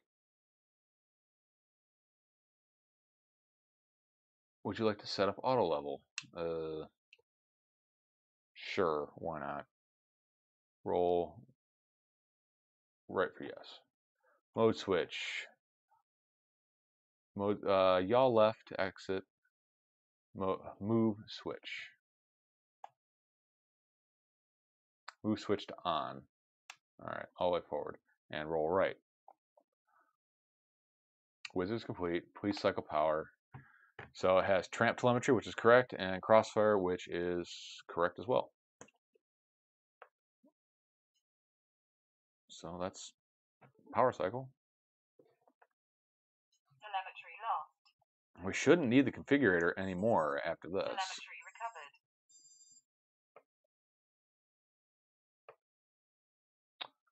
So live OSD.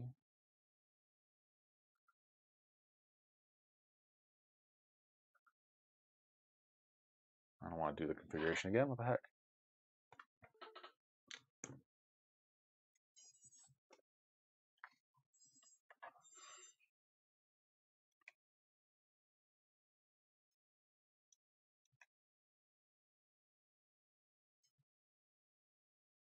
Oh, look at that! You can do the whole configuration through the OSD now.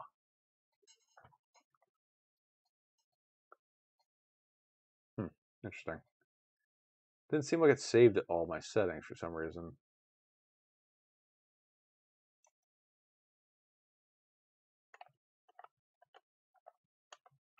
Well, let's go back through it again.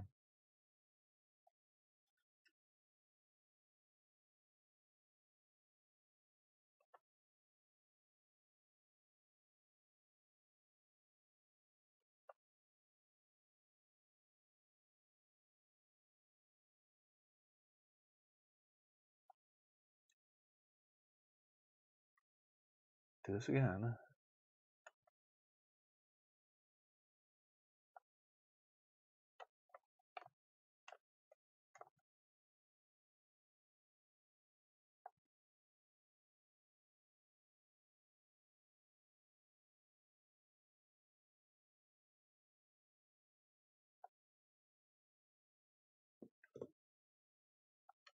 Do I want to set up? No.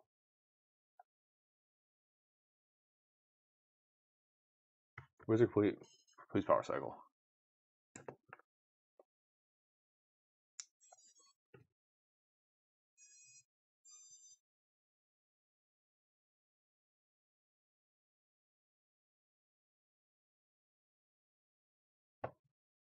Why does it keep going through the? It keeps going through the setup process for some reason. It's kind of weird. I'm not really sure what that's all about.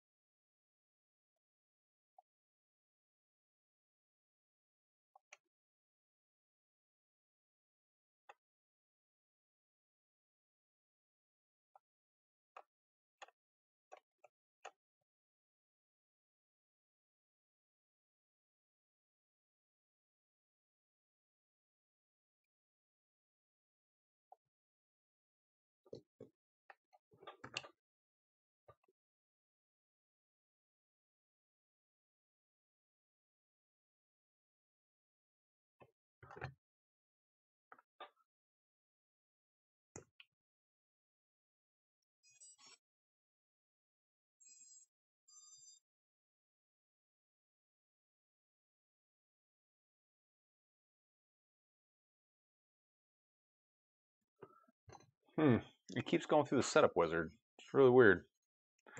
Not sure what to make of that. Oh well. Bugs. Just gonna have to work it out. Okay, been out of the chat for a little bit here. Let's take a look, see what's going on here. Oh wow. Let's see.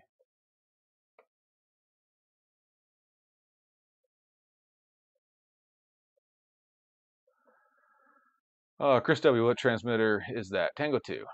Yep.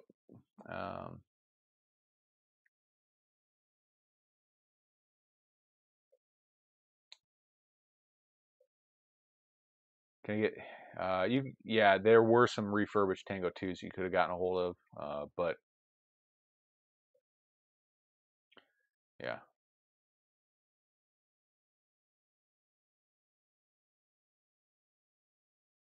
Nick Hayes.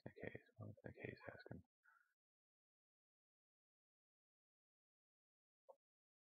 Yeah, Nick Hayes, send them to tweetfpv@gmail.com.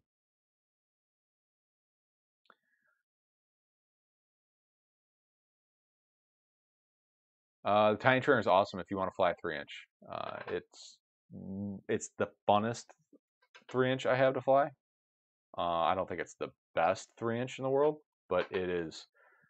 It was designed to fly like a heavier quad than it is.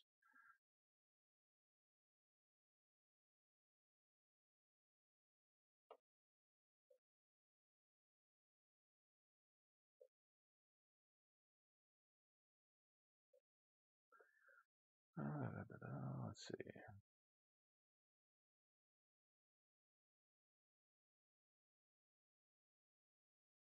Nick Hayes had issues with the Tango since upgrade, Freedom TX, and new firmware. I like DJI rated better, but channel 5 up all move with throttle.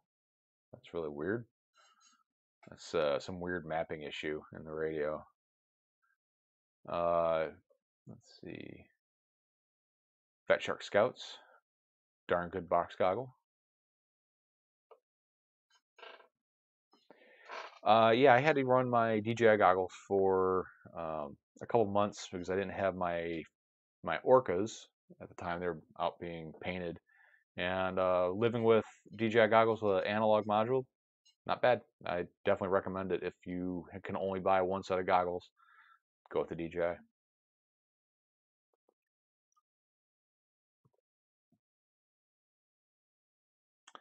Oh, Celeste, you bought a Insta360 Go. Awesome, buddy. They're a lot of fun. They get hot though. They're not the most durable thing either.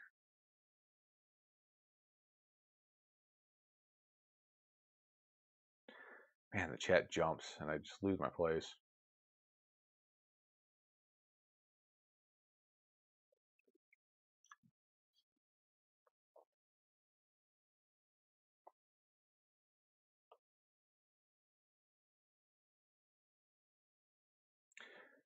Let's see, Fitz, one Tango 2, waits for extra cash, and run the Light Radio 2. Light Radio 2 is a good radio if you got a good one. The quality control's been kind of meh on that. I've got one here that was great, another one that not so much, but Beta FPV, they were great. They took care of all the issues I had.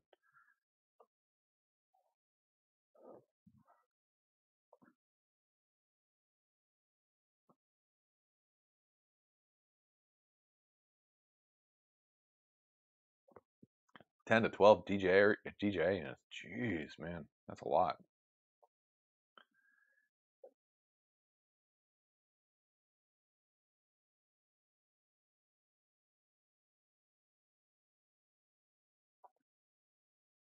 Love my Tango 2, but it's not the updated board.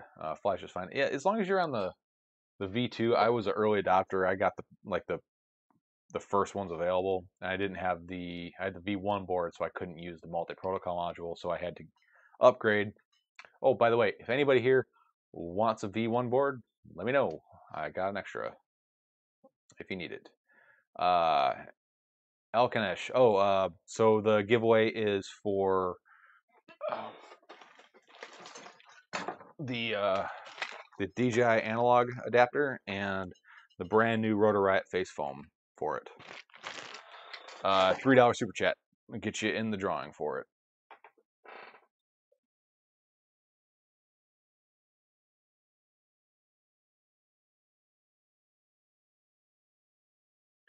The GTB 339, those were great little quads.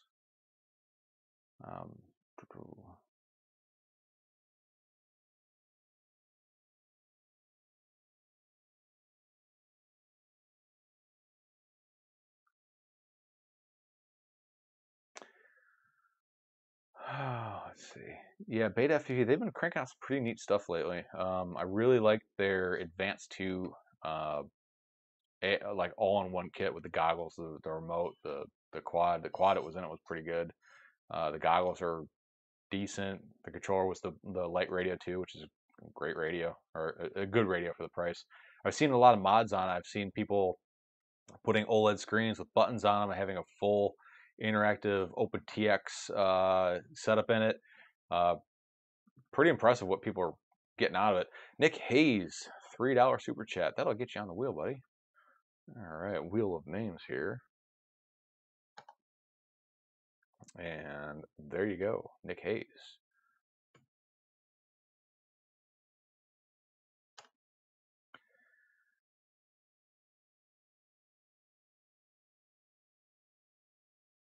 Probably never use a module. I use the module because of all the micro stuff that I fly. But here's my setup. And this works out pretty good. Is I have the iRange X4 light with the FR Sky little T antenna, so that I can still fold this guy if I wanted to. It's not perfect, but it works.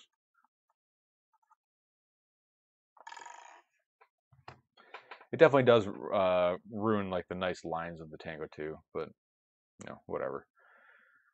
All right, so I'm gonna try to figure out what the heck is going on with this thing. Why is it not saving? Let's poke through the interwebs. Let's see.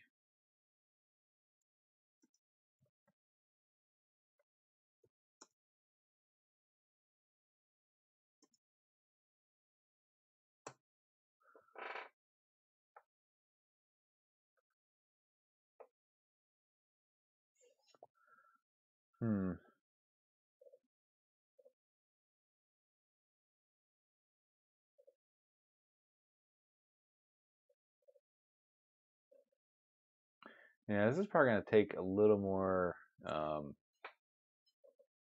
troubleshooting on the side to figure out what the heck is going on with it. I don't know why it keeps.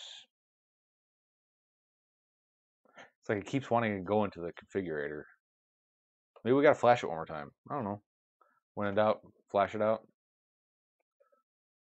So this was the Mamba F411. That's the one I downloaded. Okay, got the configurator. Okay, let's try it again. See what happens. All right, let's go to update firmware.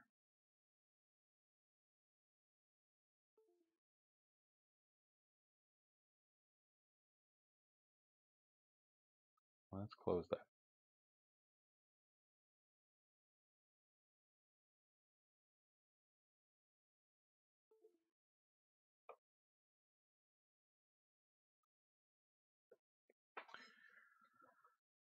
Let's do this.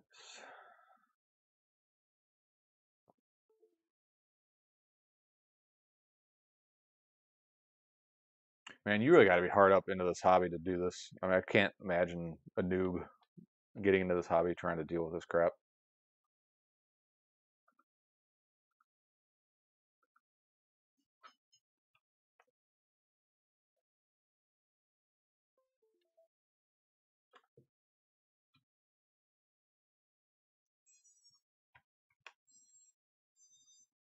Welcome to Tango 2. Throttle warning. Switch warning. Timer 1 elapsed. All right, crossfire, tramp. Move your arm switch. Boom. Move all sticks. Okay. Center sticks.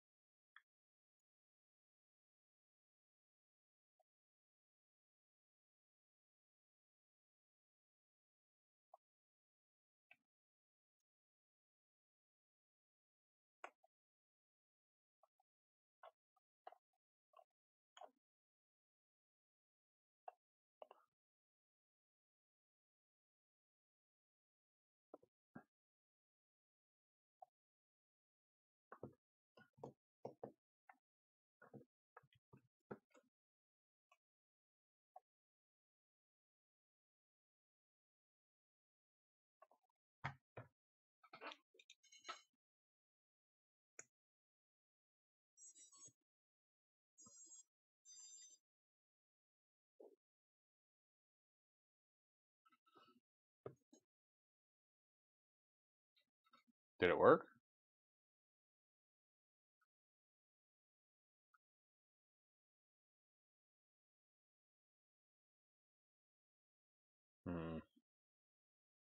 He thinks it didn't work.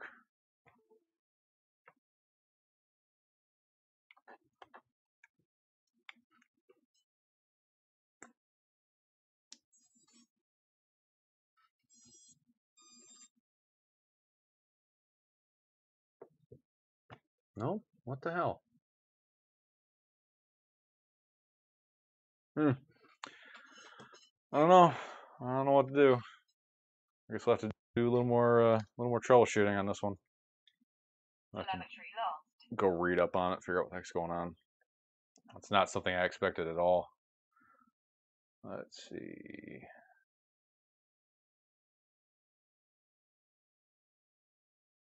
Let's see. Mahale, Mortal T on R9. Yeah.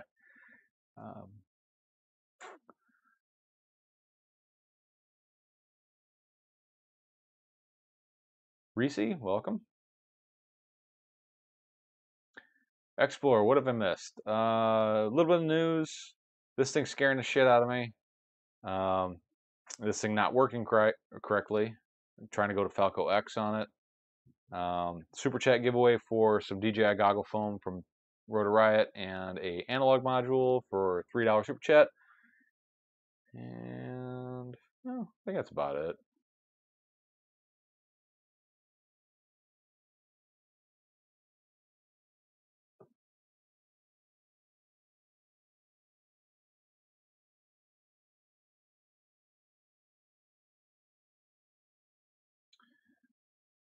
Let's see. R9 has been great lately. Receivers are $8. Damn, are they that cheap? That is crazy.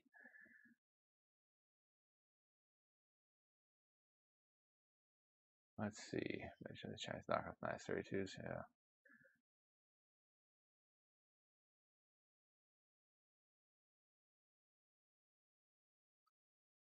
I quit 3 times now. Yeah. Man.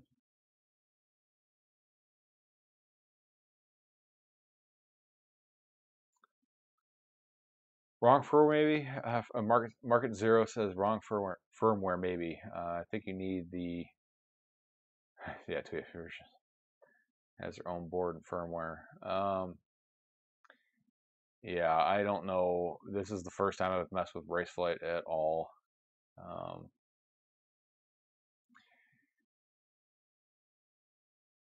Yeah, the weird thing is like it's supposed to be. I think it's just supposed to be this firmware, which is the Mamba F411. That's the board I got in here.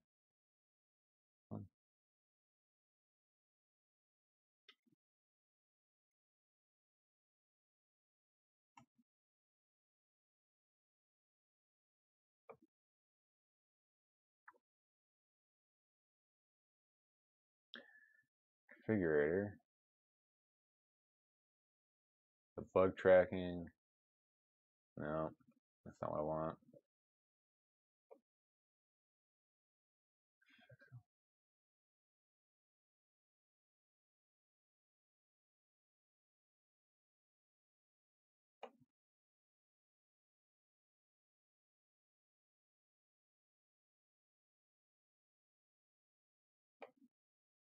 I don't think that's a BL 32 board.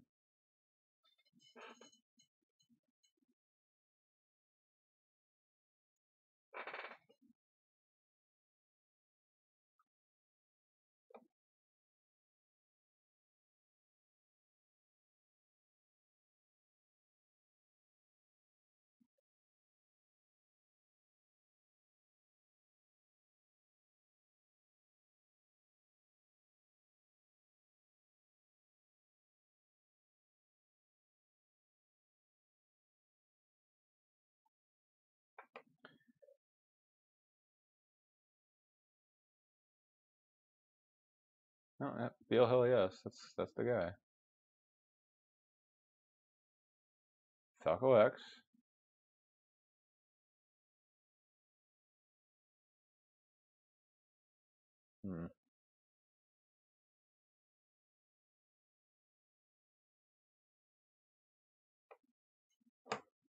Yeah, I don't know. I'm kind of lost on this one.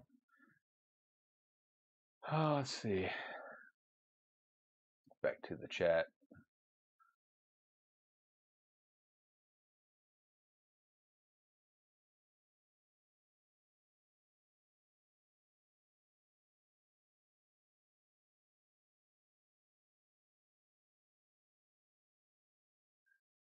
It's race flight. Is that part of the Tiny Trainer spec? No, it's not part of the Tiny Trainer spec, but um, it's supposed to be a really good firmware for racing. So I just want to give it a shot.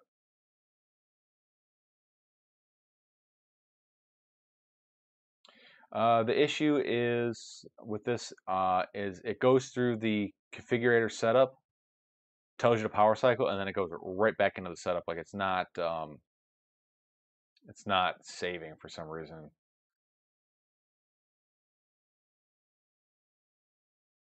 Yeah, but it's all their own proprietary, like everything. Yeah, it's all their own stuff. Hmm.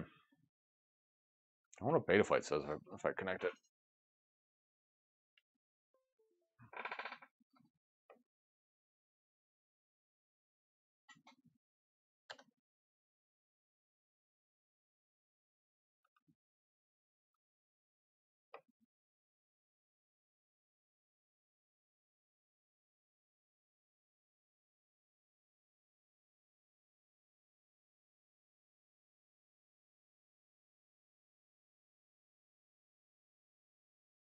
Well, that's interesting.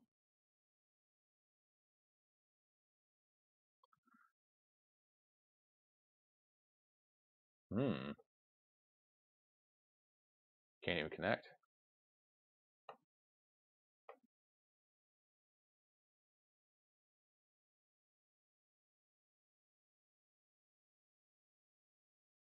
Mamba F411 load flash.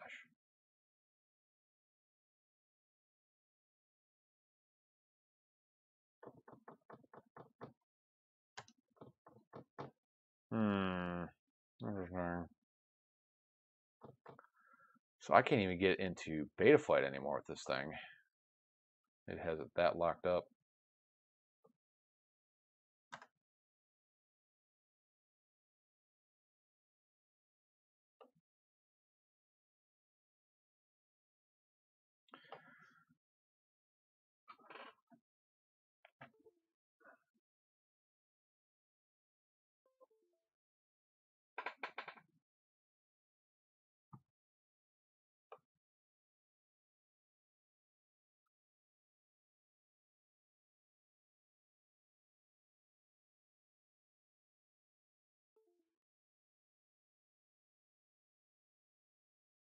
Well, let's try this again, see what happens. It didn't go well the first time, but who knows? Maybe I did something wrong.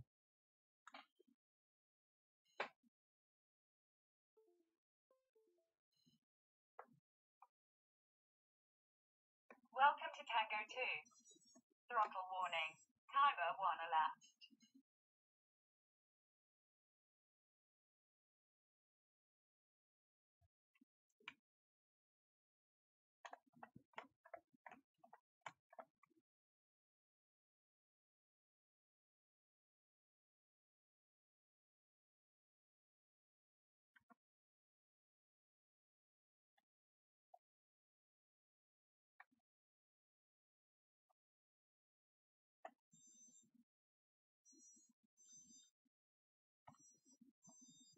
Yeah, it doesn't like that.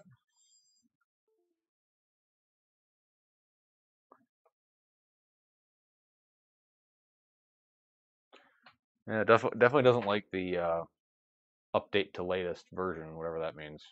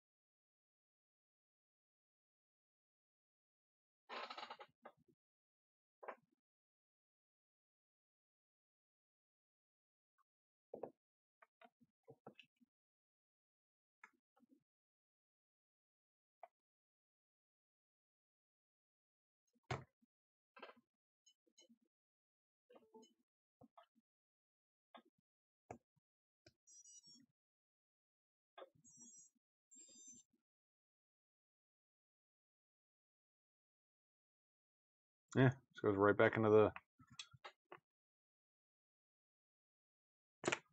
Yeah, this goes right back into the setup. Oh well. Receiver still connected. Yeah, shut up. Well, I guess we're gonna have to save that for another day, because that is just not working out for me. You win some, you lose some.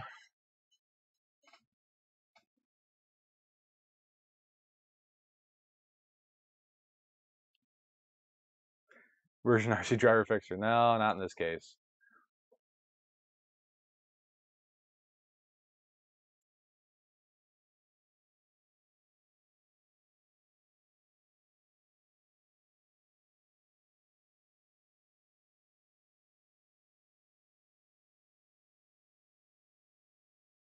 Yeah, maybe the driver fixer for getting back into Betaflight, that might work, but I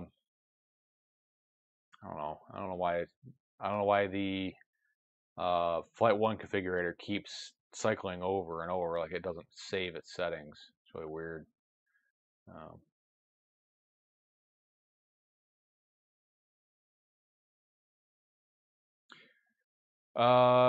Fritz, the FalcoX configurator is Flight 1's configurator, so it's like Betaflight or Emu Flight or Clean Flight or Butterflight, iNav.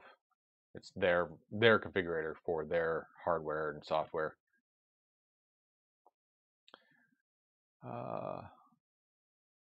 But yeah, let's give it a try to go back to Betaflight, see what happens. Let's open up Betaflight here. And let's see, I think I have the driver fixer somewhere.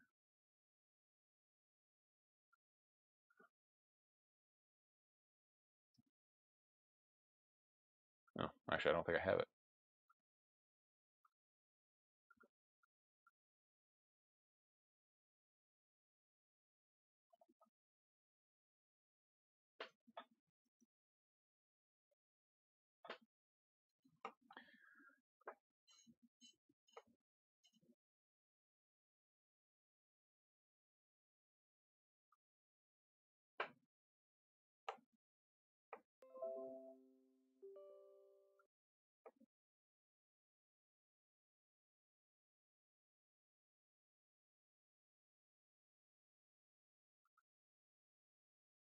Yeah, you know what? Last time I ran the driver fixer, it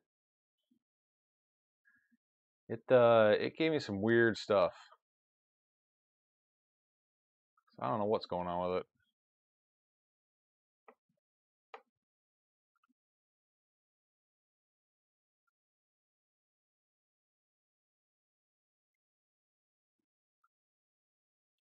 Yeah, last time I downloaded the driver fixer, I had to basically format this entire computer.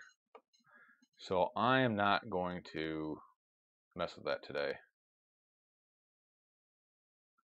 I can probably try it on my other computer. That one might actually work. So yeah, let me jump over to that computer and see what happens with that one.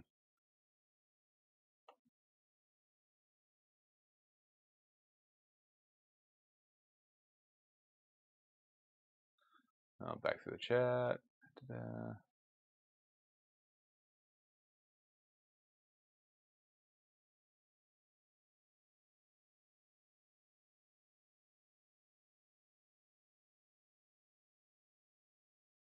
Yeah, Nick, that's what I was trying to do, is go back to Betaflight and go back, but I don't think it's going to help. But the driver fixer, I think, has a bug in it. I wouldn't really trust it. Run Zadig. All right. I'm going to put you on standby. I'm going to run over to the other computer real quick and see if I can get this thing to run Betaflight at least. Be right back.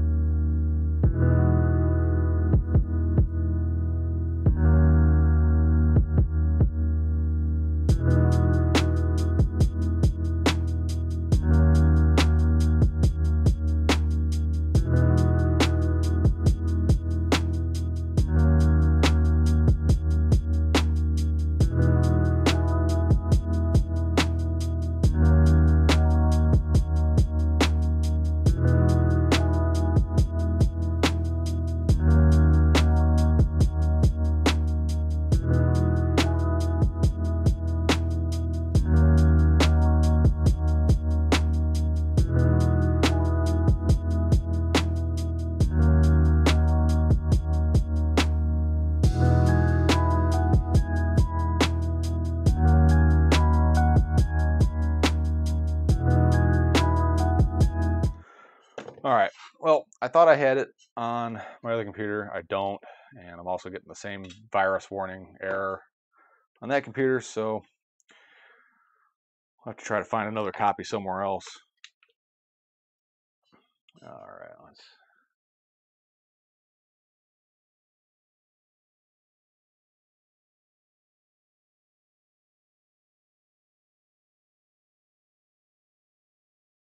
Scott FPV getting a tiny trainer down the road with Crossfire. Love the content. Thanks for the super chat. Throw you in the drawing for tonight.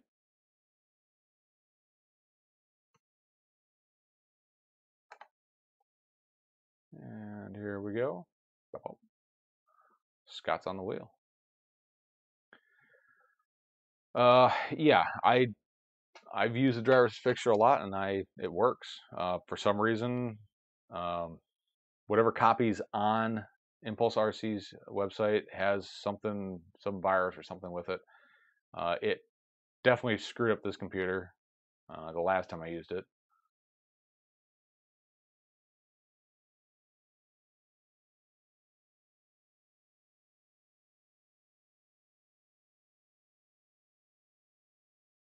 Yeah, I need to jump to bootloader pads. That's kind of where I'm at with it.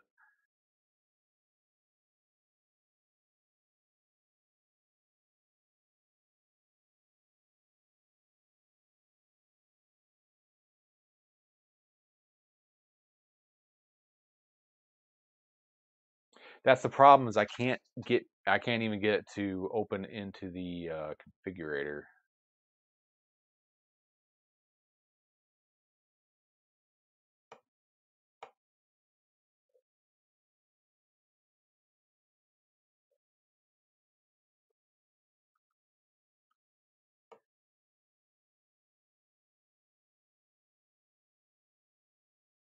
Mike, the drawing tonight is for a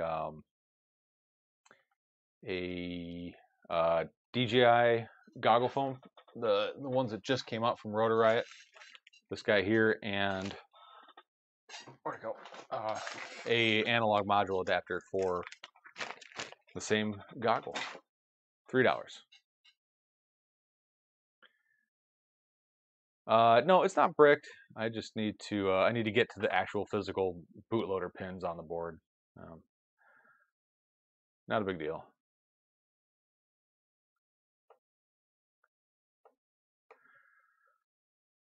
Let's see if I can find bootloader pins in this thing. I don't even know if there are. I'm sure there are. Just gotta find them. Super detailed drawing on it. Not at all.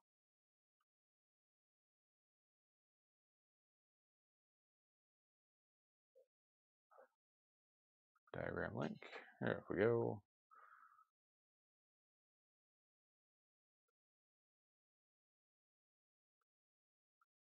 Not any help whatsoever. Jeez.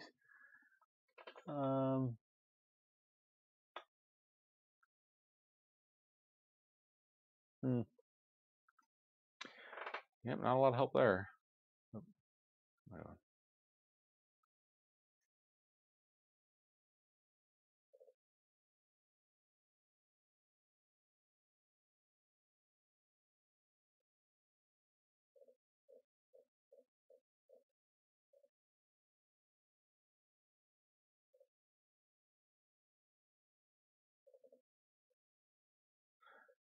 I mean, I like Diatone products, but I gotta say their documentation is pretty crap.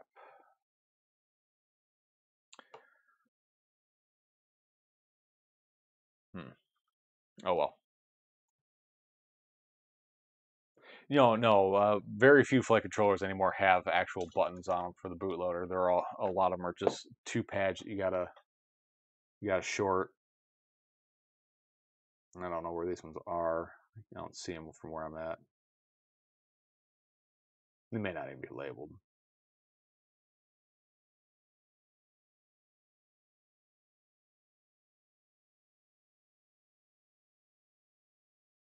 Oh well.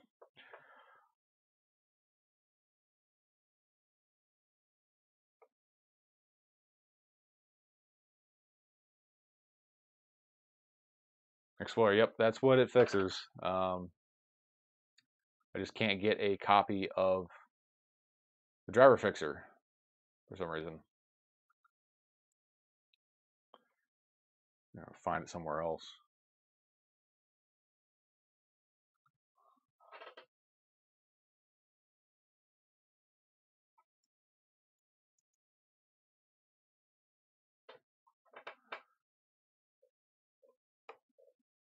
Oh, look at this. Is driver fixer a virus? Hmm.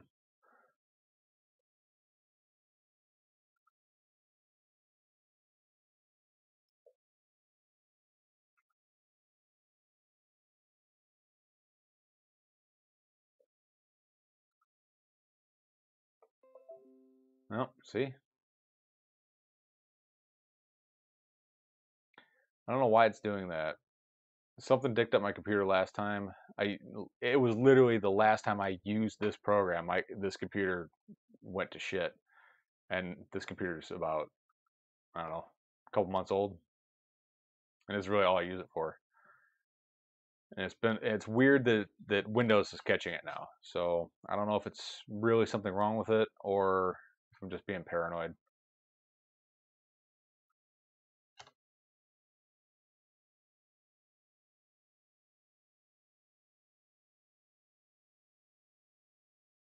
Yeah, and I've flashed this flight controller on the other computer and it won't recognize it either. So because I have FalcoX on there is probably why Betaflight won't pick it up, because it's not of the same branch that like Betaflight, CleanFlight, and iNav are, where they all recognize each other. This is something completely different. And because of that, I probably got to bridge the pads to get it into bootloader mode.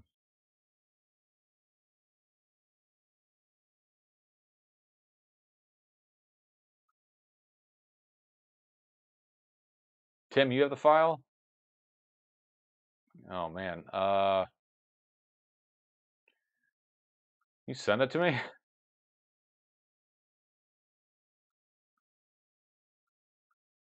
Well, it's a fork, kind of, but it's all their own proprietary stuff, and the two they don't talk or correlate at all whatsoever with each other.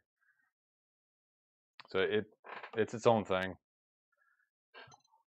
Well, I mean, I guess I could dig into this and find the bootloader pads, or you know what, I could probably save it for another day. Tell you what, let's go ahead and do the super chat spin. Again, goggle foam, brand new stuff, just hit the market. The analog adapter with a 3D printed kind of holder for it, and Tim, go ahead and send it over on send it to my email, tweetfpv@gmail.com, and we'll see if we can get that to work. I'd be curious if the driver fixer fixes this. And a set of grips. $3 super chat. Well, let's roll that at in about 4 minutes here. Oh, you sent the pics. All right, let's take a peek here.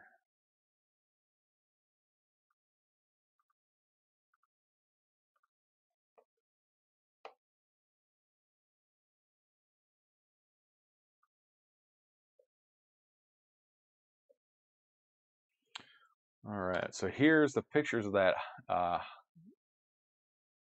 Hyphon RC board.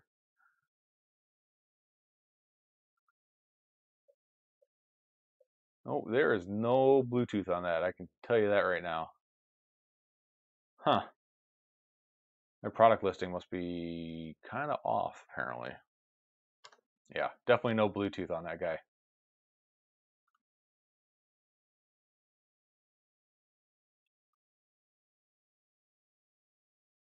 So where do we find that? This is a Hyphonic RC. Let's see, maybe just that listing was bad. Well, let's check Power Drone, see what their listing says. No, we were looking for the F722s.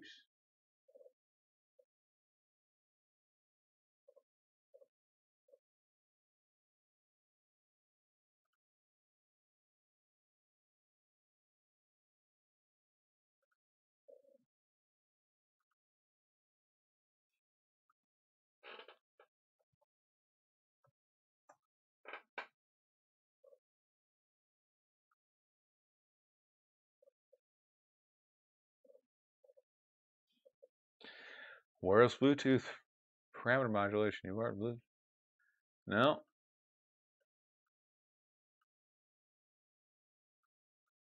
No, it definitely, I mean, unless you're doing something different, but every flight controller that has Bluetooth on it, you can see the Bluetooth antenna on the board itself. So, I don't know. I don't know. Something doesn't seem right there. Kind of fishy.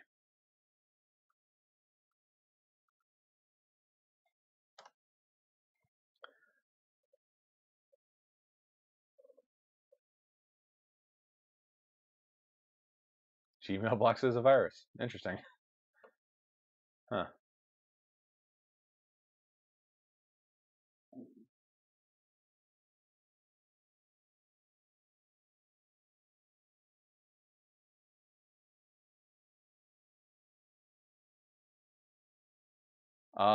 Fitz asks, is Hyphon a reputable brand? I've never heard of them before.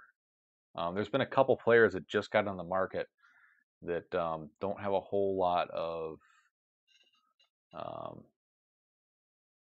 don't have a lot of street cred yet, just because they're so new. They claim it's hidden. Huh. I don't know. I mean, let's see. iFlight made some boards that had Bluetooth on them, and it would be the Sussex standard flight controllers.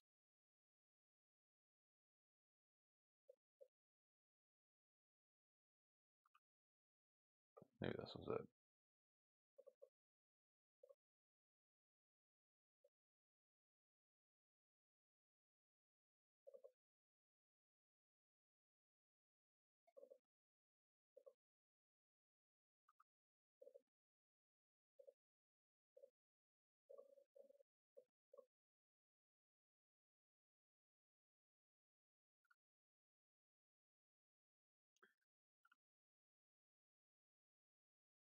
Man, iFlight's website sucks.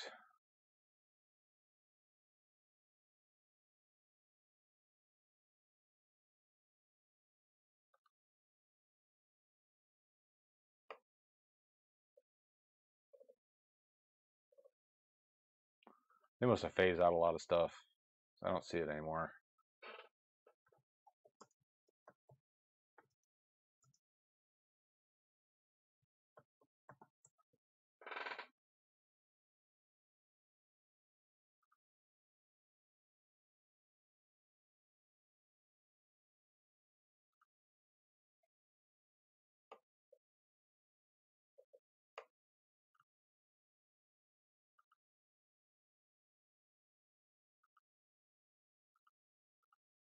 Well, maybe I'm wrong. Maybe they have found a way to hide that Bluetooth antenna, because this one's supposed to have Bluetooth as well. So all the ones I've seen in the past had like a little squiggly line Bluetooth antenna type thing in them. And this one says it has Bluetooth and doesn't show it either. Maybe I'm wrong. Won't be the first time. Oh well. Hopefully that one works out for you.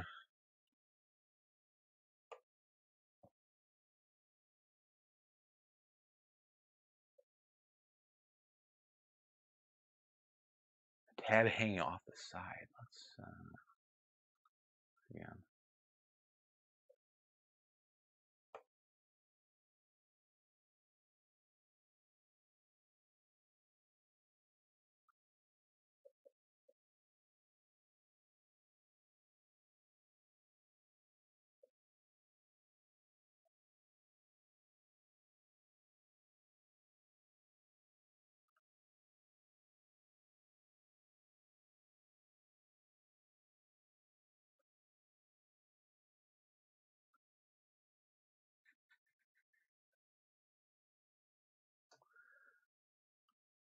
There's not a lot of stuff on that board.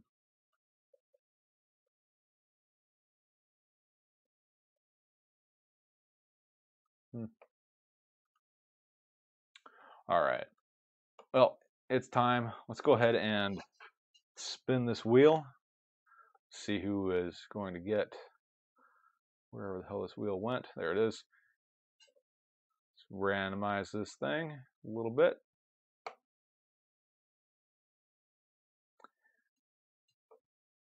Yeah, a lot of the newer boards that are DJI ready are USB-C. It's kind of where everything's going to go, I'm sure.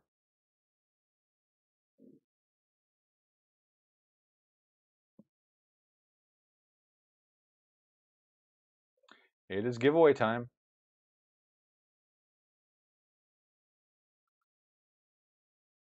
Fitz, you are 100% correct. USB can just, yeah, go away.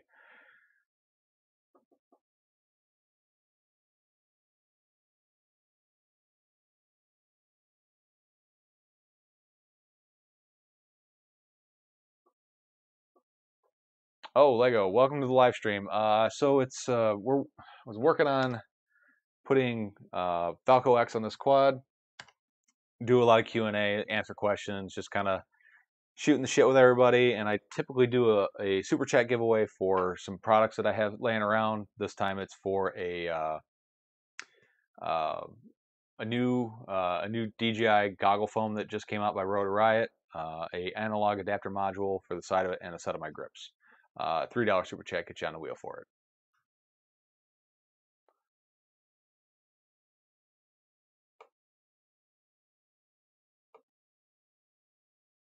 All right, so let's go ahead and spin this thing. Thank you everybody who came out tonight to watch the craziness with the stupid Flight 1 stuff. Apparently we have a lot more work to do to figure this one out. Let's shuffle this thing up, and here we go. Good luck to everybody, and the winner is gonna be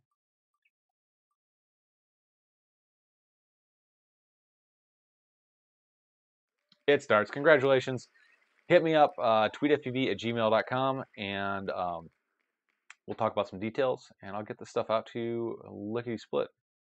Probably like, sometime next week.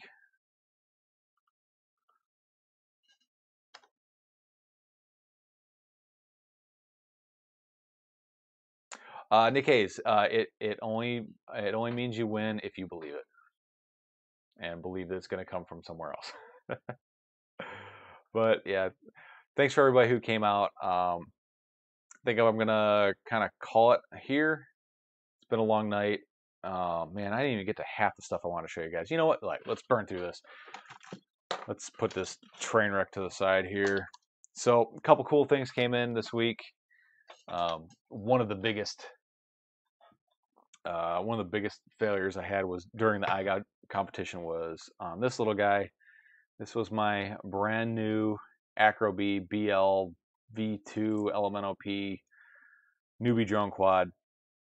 First time trying to do the inverted power loop thing, hit a paver stone, literally ripped the canopy and the mounts for the flight controller off of the frame, cracked the front of the frame, bent the props.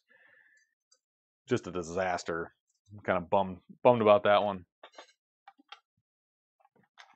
And the other thing that just came in, got some replacement canopies for my Ultimate 1S HD micro whoop build, which, where'd it go? Oh, it fell down. Which is right here. I got a video coming on this guy. This was a fun little project. This thing works really well, but it uses the canopy off of the Mobile 6 HD. And so I've talked about this one. This was the Flywheel Explorer. This is something I've talked about for a little bit, and I'll be honest, it flies really well, but I've been having a lot of issues with things like the OSD and the GPS. Finally figured it out. There's an error with Betaflight 4.2, so I had to roll back to Betaflight 4.1. Fixes the OSD. The GPS thing, I still couldn't get GPS to work, so I just hooked up to a battery bank and left it outside for like a half an hour, and it works now. So apparently the hold battery on this thing was deader than a doornail, but she's working good now. But it has some competition because this thing just came. This is the iFlight, oh, what the hell is it called? The Cicada 4? Maybe that's what it was. Chimera 4. So this is the competitor to it. Pretty much the same price for pretty much the same-ish kind of quad. This is honestly the first time I've taken this thing out of the box, so you guys get to see it now. So this is kind of the competitor for it. So it's still a long-range quad, but it's built very differently. Instead of going with the dead cat style to keep the props out of the view, they went with a Truex style, which is a very interesting choice. But they do sell a dead cat frame for it. That was like an extra 15 bucks, so not bad. It's definitely way more sturdier than the Flywoo version, but it is using a single piece base plate. A couple things I already like better about this is they put the crossfire antenna in the front instead of in the back. You want your signal the weakest when you're going away from you.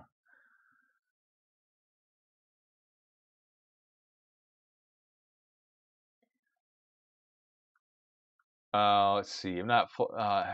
Fritz says I'm not impressed so far. To be honest, looks heavy. iFlight send me free stuff. I changed my mind. So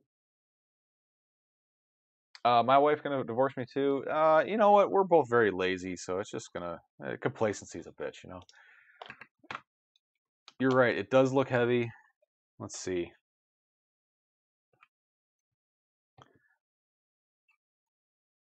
Sitting at 170 grams versus. You know what? I don't think that worked.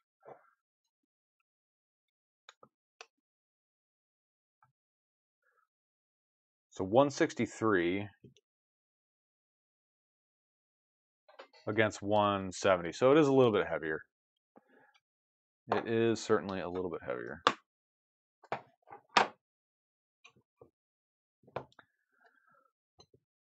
So I don't know. I mean, this thing has been kind of a pain in the ass since I got it.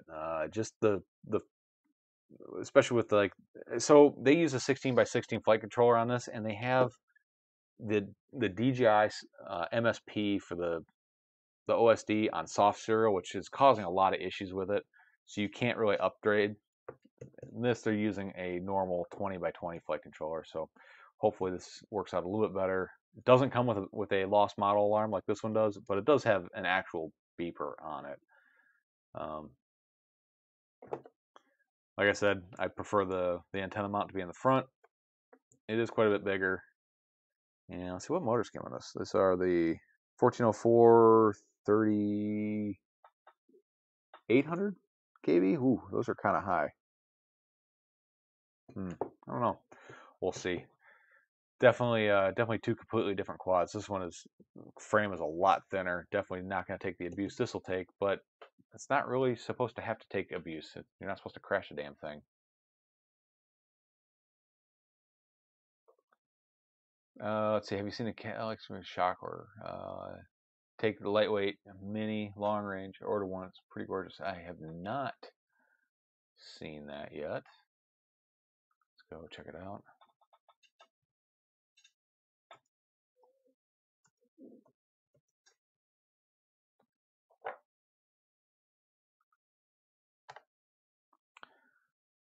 Let's see.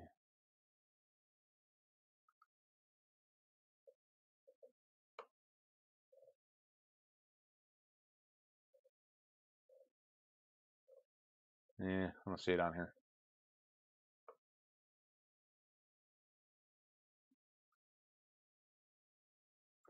Shocker. Jeez, these guys are creative with their names.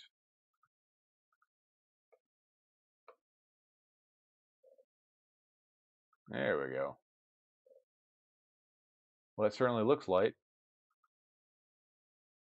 Too bad it's a render.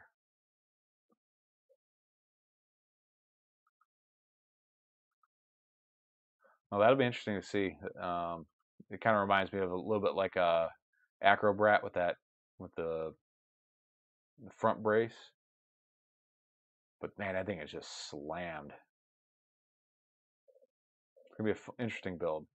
And yep, that's why I thought they were calling it the shocker. Man, these guys.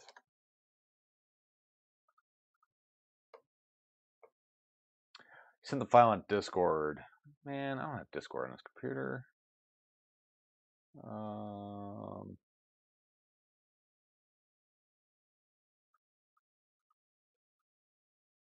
Oh, and they're using their own lithium ion packs. It'll be interesting. I want to try running a lithium ion on these two.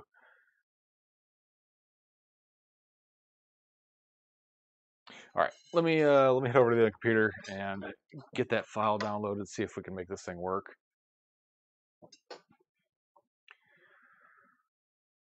Let's see. Gotta go to Discord.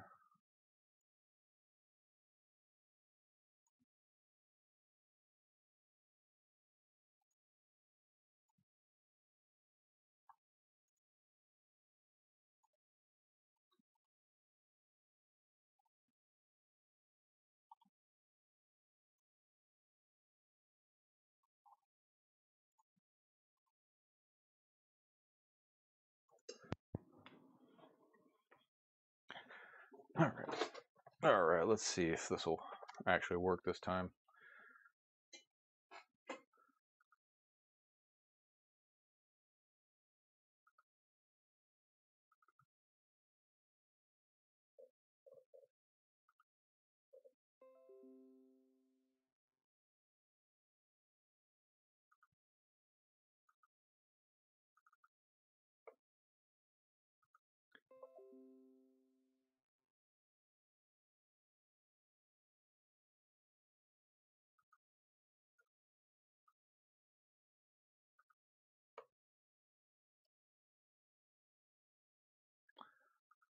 And my computer is not happy about something right now.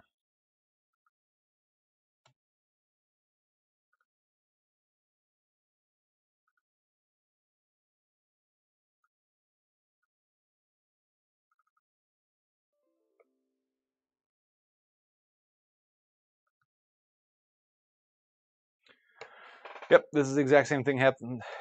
Man, this is the same thing that happened last time I ran it. So now everything I'm trying to run on my computer is telling me I don't have permissions to do it. What the fuck? Sorry. I don't know what's going on here.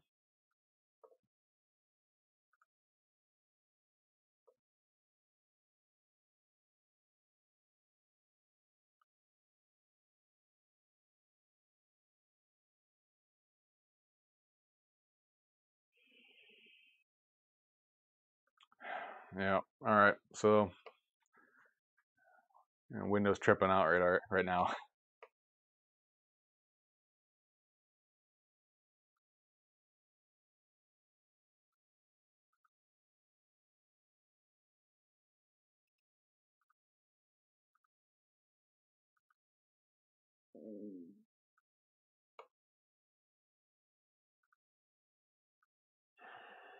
Man, what's going on here?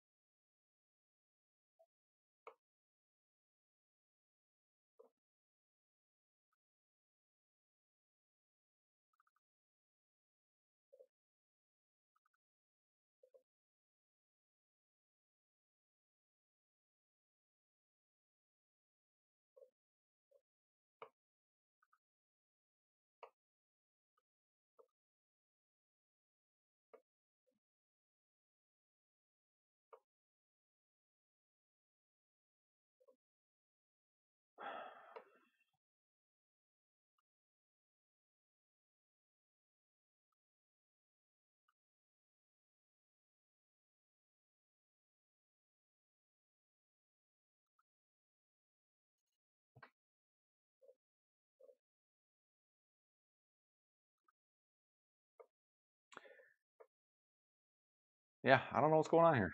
Like, Windows security is losing its freaking mind right now on my computer.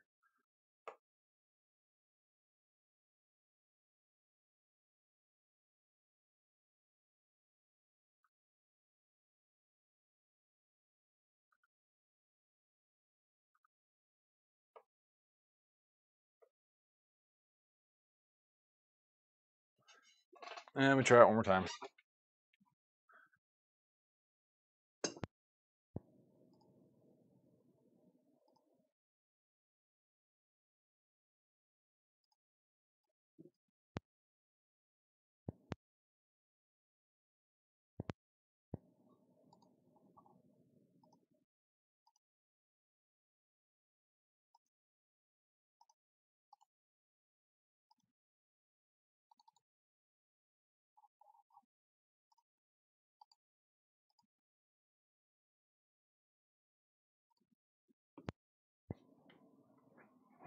All right, here we go.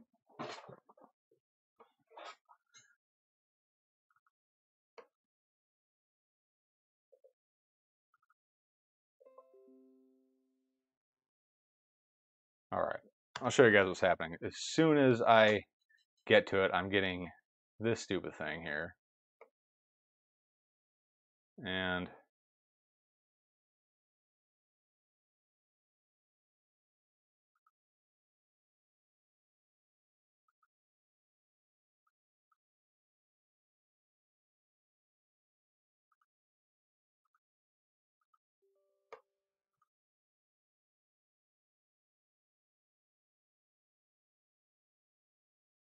yeah, it's as soon as that file comes over, it's wanting to quarantine it.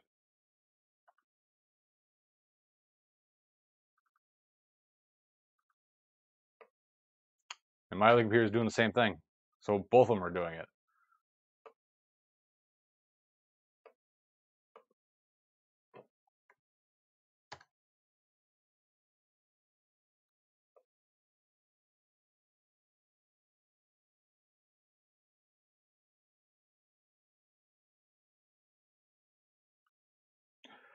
I mean, I've never had to do that before, which is strange.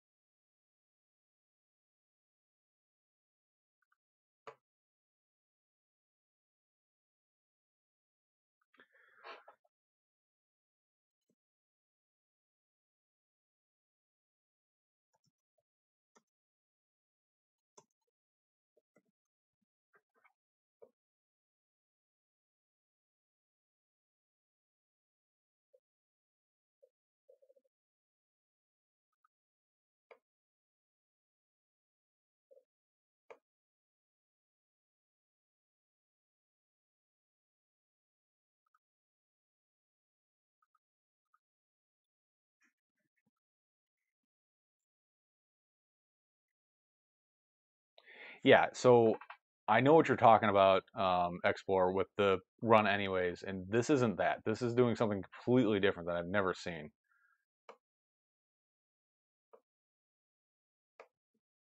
And I don't know why both my computers are doing it, because that one never used to.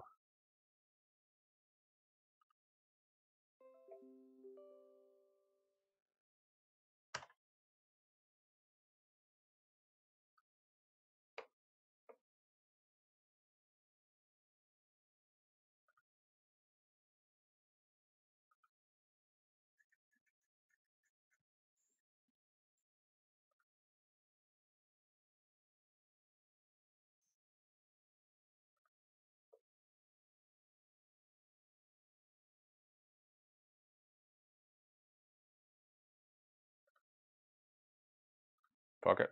See what happens.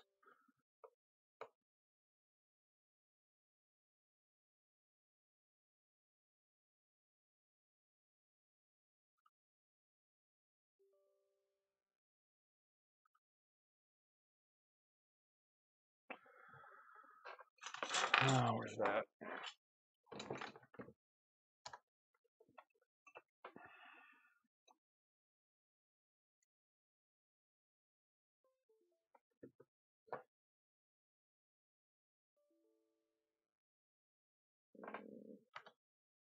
Really?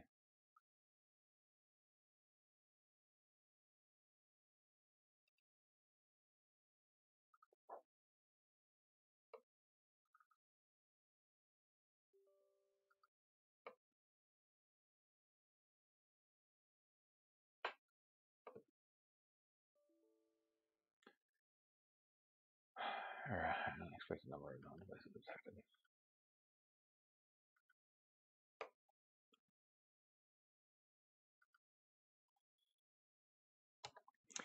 So, well, that's going on now.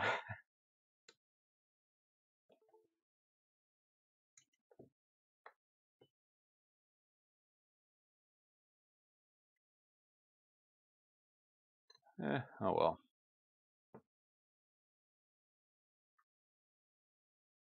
Yeah, I stopped whispering it quietly. I'm just saying it loudly out loud.